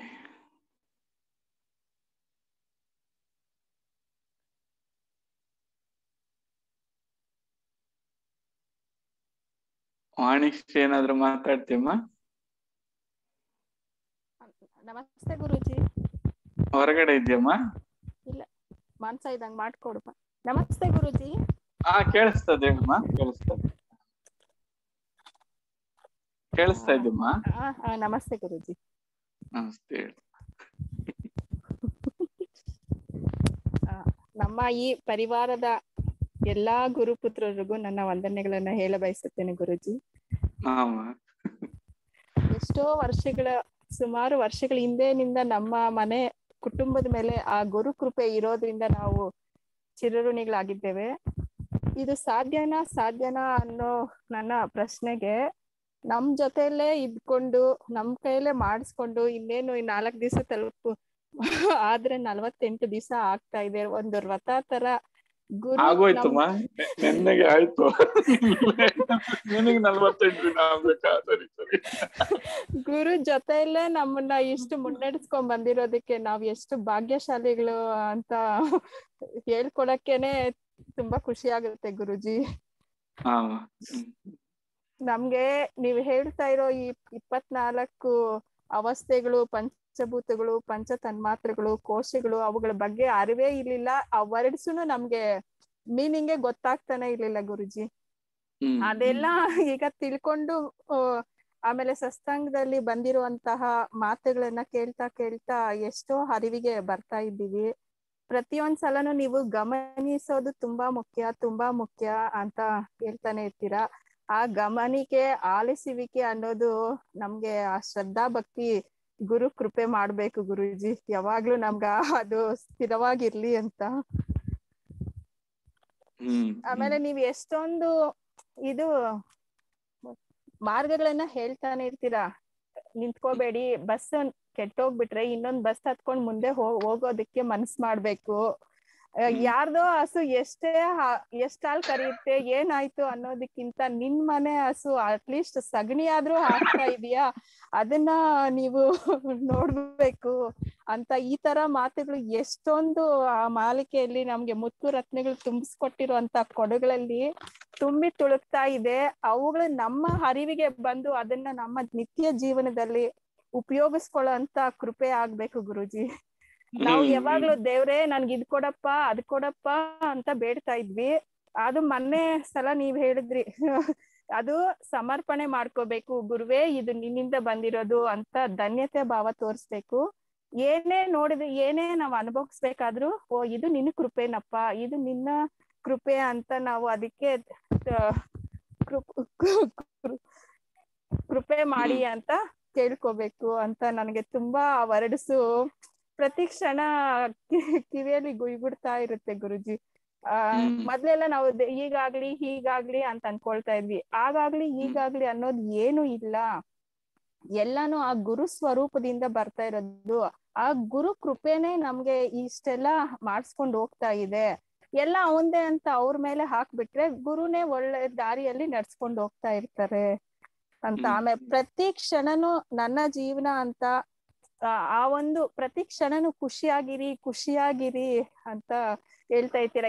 ಇಷ್ಟು ಖುಷಿಯಾಗಿರೋ ಜೀವಕ್ಕೆ ಯಾಕೆ ಇಷ್ಟೊಂದು ತೊಂದರೆಗಳು ಕೊಟ್ಕೊಳ್ತೀರ ನೀವು ಅಂತ ಅವಾಗ ಒಂಥರ ಎಚ್ಚೆತ್ಕೊಂಡಂಗ ಆಗುತ್ತೆ ಗುರುಜಿ. ನಮ್ಗೆ ಇಷ್ಟು ಚೆನ್ನಾಗಿ ಇದೆ ಅನ್ನೋದಕ್ಕೆ ನಾವ್ ಯಾಕೆ ಯಾವ್ದೋ ಕೆಲ್ಸಕ್ ಬಾರ್ದಿರೋ ಚಿಂತೆಗಳಲ್ಲೇ ಮುಳುಗೋಗ್ತಾ ಇರ್ತೀವಿ ಯಾವಾಗ್ಲೂನು.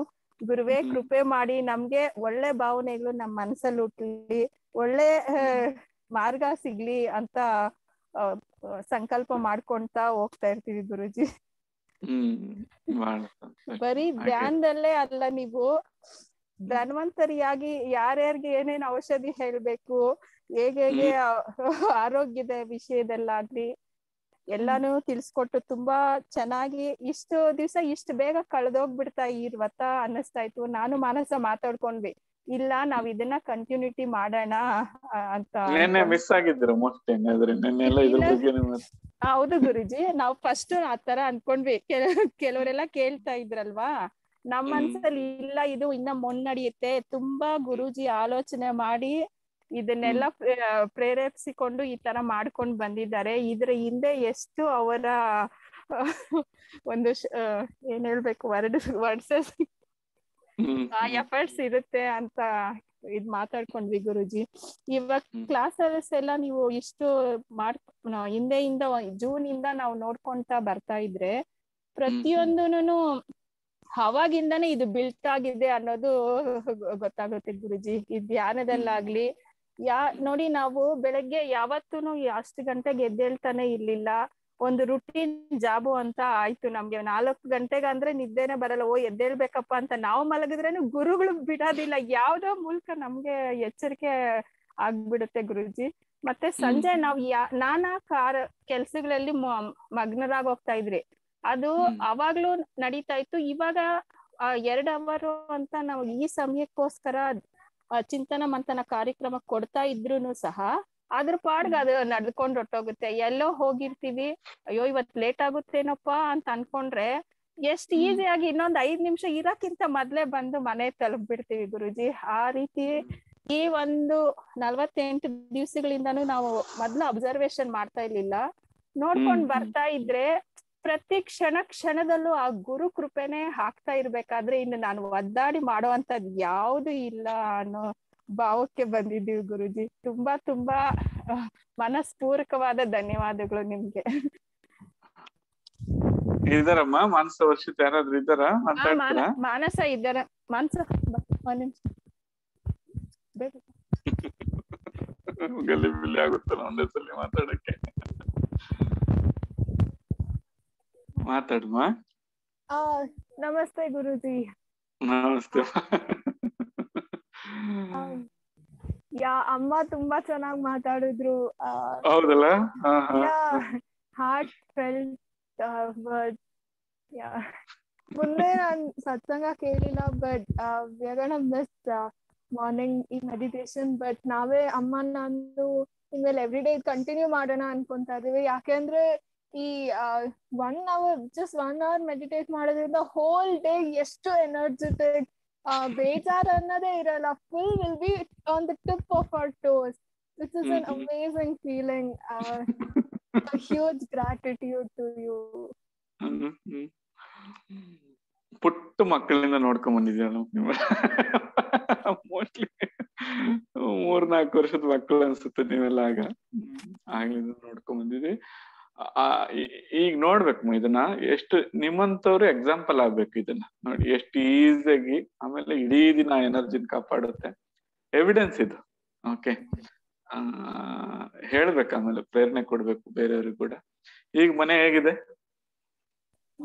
ಮನೆ ಪ್ರಶಾಂತವಾಗಿದೆ. ಎಲ್ರು ಯಾವಾಗ್ಲೂ ನಾರ್ಮಲ್ ಆಗಿ ಬೇರೆ ಏನೇನೋ ಟಾಪಿಕ್ ಮಾತಾಡ್ತಿದ್ರು, ಬಟ್ ಇವಾಗ ಧ್ಯಾನದ್ದು, ನಿಮ್ ಬಗ್ಗೆ, ಸತ್ಸಂಗದ ಬಗ್ಗೆ, ಎನ್ವೈರನ್ಮೆಂಟ್ ಫುಲ್ ಪಾಸಿಟಿವ್ ಆಗ್ತಾ ಇದೆ ನಮ್ ಮನೇಲಿ.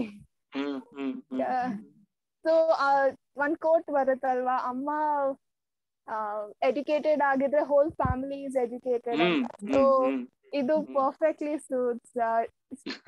ಸ್ಪಿರಿಚುಯಾಲಿಟಿ ಲೈನ್ ಅಲ್ಲೂ ಅಮ್ಮ ಒಬ್ರು, if she learns more, the whole family learns. It's amazing.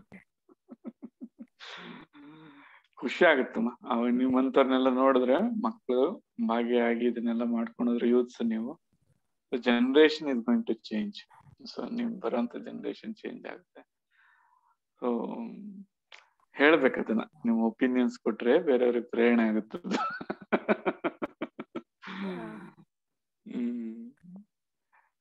ಮತ್ತೇನಮ್ಮ, ಖಾಲಿ ಆದ್ವ ಎಲ್ಲ? ಯೂತ್ಸ್ ಪ್ರೋಗ್ರಾಮ್ಗೂ ಪಾರ್ಟಿಸಿಪೇಟ್ ಮಾಡ್ತಾ ಇದೆಯಲ್ಲಮ್ಮ, ಅದು ಅಷ್ಟು ಚೆನ್ನಾಗಿ ಬರ್ತಾ ಇದೆ ಮೋಸ್ಟ್ಲಿ. ಸೊ ಏನೇನ್ ಮಿಸ್ಟೇಕ್ಸ್ ಮಾಡ್ತಾರೆ ಅನ್ನೋದೆಲ್ಲ ಪಾಪ ಅವ್ರ ಕರೆಕ್ಟ್ ಮಾಡ್ಕೊಂಡು ಹೋಗ್ಬೋದು. ಸೊ ಕರಿಯರ್ ಬಿಲ್ಡ್ ಮಾಡ್ಕೊಳ್ಳೋದಿಕ್ಕೆ ಬಹಳ ಹೆಲ್ಪ್ ಆಗುತ್ತೆ. At least the best human beings ಆಗ್ತಾರೆ. ಏನ್ ಆಗ್ತಾರೋ ಏನ್ ಬಿಡ್ತಾರೋ ಒಳ್ಳೆ ವ್ಯಕ್ತಿ ವ್ಯಕ್ತಿಗಳಾಗಿ ರೂಪುಗೊಳ್ತಾರೆ. ಸೊ ನಿರುಪದ್ರವಿಗಳಾಗ್ತಾರೆ. ಅದು ಸಮಾಜಕ್ಕೆ ಬಹಳ ದೊಡ್ಡ ಕೊಡುಗೆ ಅದು. ಆಗ್ಲಮ್ಮ, ಸಂತೋಷ. Thank you so much.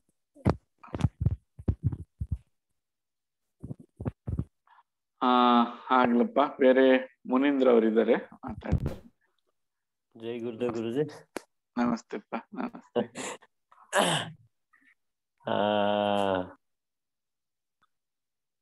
ನಮಗೆ ನಿಮ್ಮ ಕರುಣೆ ಮೂಲಕ ಅಮೋಘವಾದ ಒಂದು ಕ್ಲಾಸು ಎಲ್ಲರಿಗೂ ಘಟಿಸ್ತು ಗುರುಜಿ. ಹೌದಿಲ್ಲಪ್ಪ. ತುಂಬಾ ಅದ್ಭುತವಾಗಿ ನಡ್ಕೊಂಡ್ ಬಂದ್ಬಿಡ್ತು. ಅದು ಯಾವ ಸಮಯದ ಅರಿವೇ ಇಲ್ಲದೆ ಅದು ಪೂರ್ಣವಾಯ್ತು. ನಮಗಂತೂ ಇದು 48 ದಿವಸ ಆಗೋಯ್ತು, ನಮ್ದೆಲ್ಲ ಕತೆ ಮುಗಿತ ಅನ್ನೋದಿಲ್ಲ. ನಮ್ಗೆಲ್ಲ ತುಂಬಾ ಹೊಸ ಹೊಸ ರುಚಿ ಸಿಗ್ತಾನೆ ಇದೆ. ನಾವು ಬಿಡೋದಕ್ಕ ಅಸಾಧ್ಯ ಇದು ಅಷ್ಟೇ. ನಮ್ಮನೇಲಿ ಒಂದು ಪ್ರಾಣಿ ಒಂದು 48 ದಿವಸ 4:15 ಒಂದು ಪ್ರಾಣಿ ಹೇಳ್ತಾ ಇದೆ.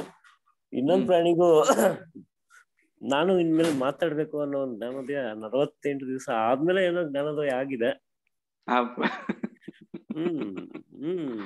ಯಾವ ಪ್ರಾಣಿ ಬರ್ಲಿ ಅಂತ ನಿಮ್ ಕರುಣೆ ಈ 48 ದಿವಸದಿಂದ ಕೇಳಲಿಲ್ಲ. ಇವತ್ತೇನೋ 48 ದಿವಸ ಆದ್ಮೇಲೆ ಕೇಳ್ತಾ ಇದೆ ಒಂದು ಪ್ರಾಣಿ. ನಿಮ್ ಕರುಣೆ ಅವ್ರ ಮೇಲೆ ಆಗ್ಲಿ ಅಂತ ಮಾತಾಡ್ತಾರೆ ನಮ್ ಶ್ರೀಮತಿ. ನಮಸ್ತೆ ಗುರುಜಿ. ನಮಸ್ತೆ.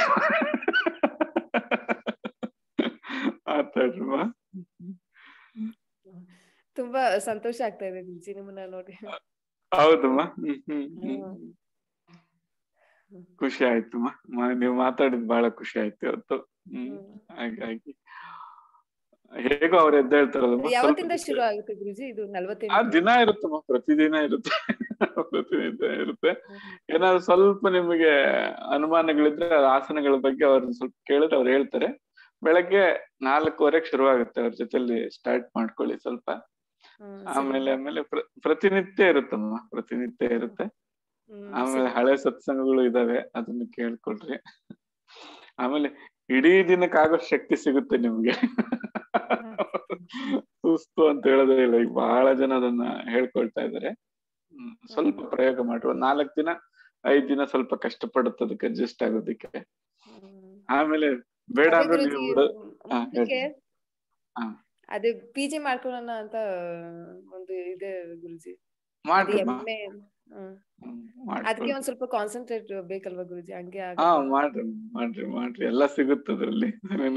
ಎಲ್ಲಾ ಬದುಕಿಗೂ ಇದೆ ಅದು. ಕೌಟುಂಬಿಕ ಬದುಕಿಗೆ, ವೈಯಕ್ತಿಕ ಬದುಕಿಗೆ, ವಿದ್ಯಾಭ್ಯಾಸಕ್ಕೆ ಎಲ್ಲದಕ್ಕೂ ಪೂರಕವಾಗಿರುತ್ತೆ. ನೀವು ಪ್ರಾರಂಭ ಮಾಡಿ. ತುಂಬಾ ದಿವಸದಿಂದ ಅನ್ಕೊಂಡೇ ಇದ್ದೀನಿ ಮಾಡೋಣ ಅಂತ ಆಗ್ತಾನೆ ಇಲ್ಲ. ಈಗ ಯಾವ್ರೇ ಎದ್ದಿರ್ತಾರಲ್ಲ, ಸುಮ್ನೆ ಜೊತೆಲಿ ಕುತ್ಕೊಳ್ಳಿ, ತಾನೇ ಕರ್ಕೊಂಡು ಹೋಗುತ್ತದು. ಆಗ್ಲಮ್ಮ, ಸಂತೋಷ. ಆಮೇಲೆ ಸತ್ಸಂಗ ಇರ್ತಮ್ಮ, ರಾತ್ರಿ ಸ್ವಲ್ಪ ಅದನ್ನ ಕೇಳಿಸ್ಕೊಂಡ್ ಮಲ್ಕೊಳ್ಳಿ. ಹಳೆ ಸತ್ಸಂಗಗಳೆಲ್ಲ ಇರುತ್ತೆ. ಎಷ್ಟೋ ಶಾಂತವಾಗಿ ನಿದ್ದೆ ಮಾಡ್ತೀರಾ, ಒಳ್ಳೆ ಕ್ವಾಲಿಟಿ ಸ್ಲೀಪ್ ಬರುತ್ತೆ. ಸರಿ ಗುರುಜಿ. ಆಗ್ಲಮ್ಮ, ಸಂತೋಷ. ನಮಸ್ತೆ. ನಮಸ್ಕಾರ ಗುರುಜಿ. ಒಳ್ಳೆಯದು.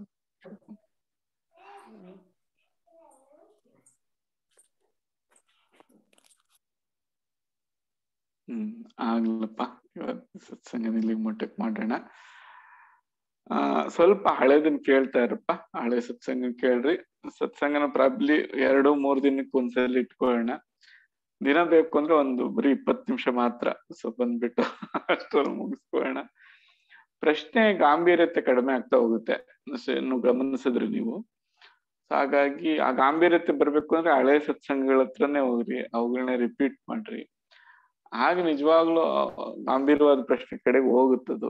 ಸೊ ಯಾವುದಕ್ಕೆ ಒಂದು ಉತ್ತರ ಸಿಕ್ಕಿದ್ರೆ ಅದು ಪರಿಹಾರಾತ್ಮಕವಾಗಿ ಒಂದು ಫುಲ್ ಸ್ಟಾಪ್ ಅಂತ ಬರ್ತದ, ಅಂತ ಕಡೆಗೆ ಹೋಗಿ. ಸುಮ್ನೆ ಅದು ಇನ್ನೊಂದು ಪ್ರಶ್ನೆ ಹುಟ್ಟಾಕೊಂಡು ಅದು ಲಘುವಾಗಿ ಹೋಗುವಂಥದ್ದು ಬೇಡ ಆ ಕಡೆಗೆ. ಆಗ್ಲಪ್ಪ, ಸಂತೋಷ. ಹಂಗಂತ ಪ್ರಶ್ನೆ ಕೇಳೋದ್ ಬಿಡ್ಬೇಡ್ರಿ, ಅವ್ ನಿರಂತರವಾಗಿ ಇರ್ಲಿ. ಆಯ್ತಪ್ಪ, ಸಂತೋಷ. ಮತ್ತೆ ಸಿಗೋಣ.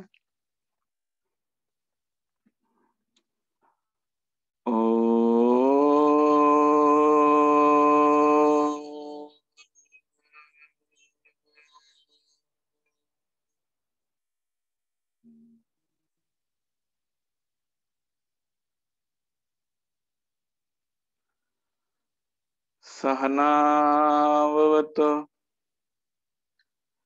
सहनौ भुनक्तु सह वीर्यं करवावहै तेजस्विनावधीतमस्तु मा विद्विषावहै। ओम शांति शांति शांति।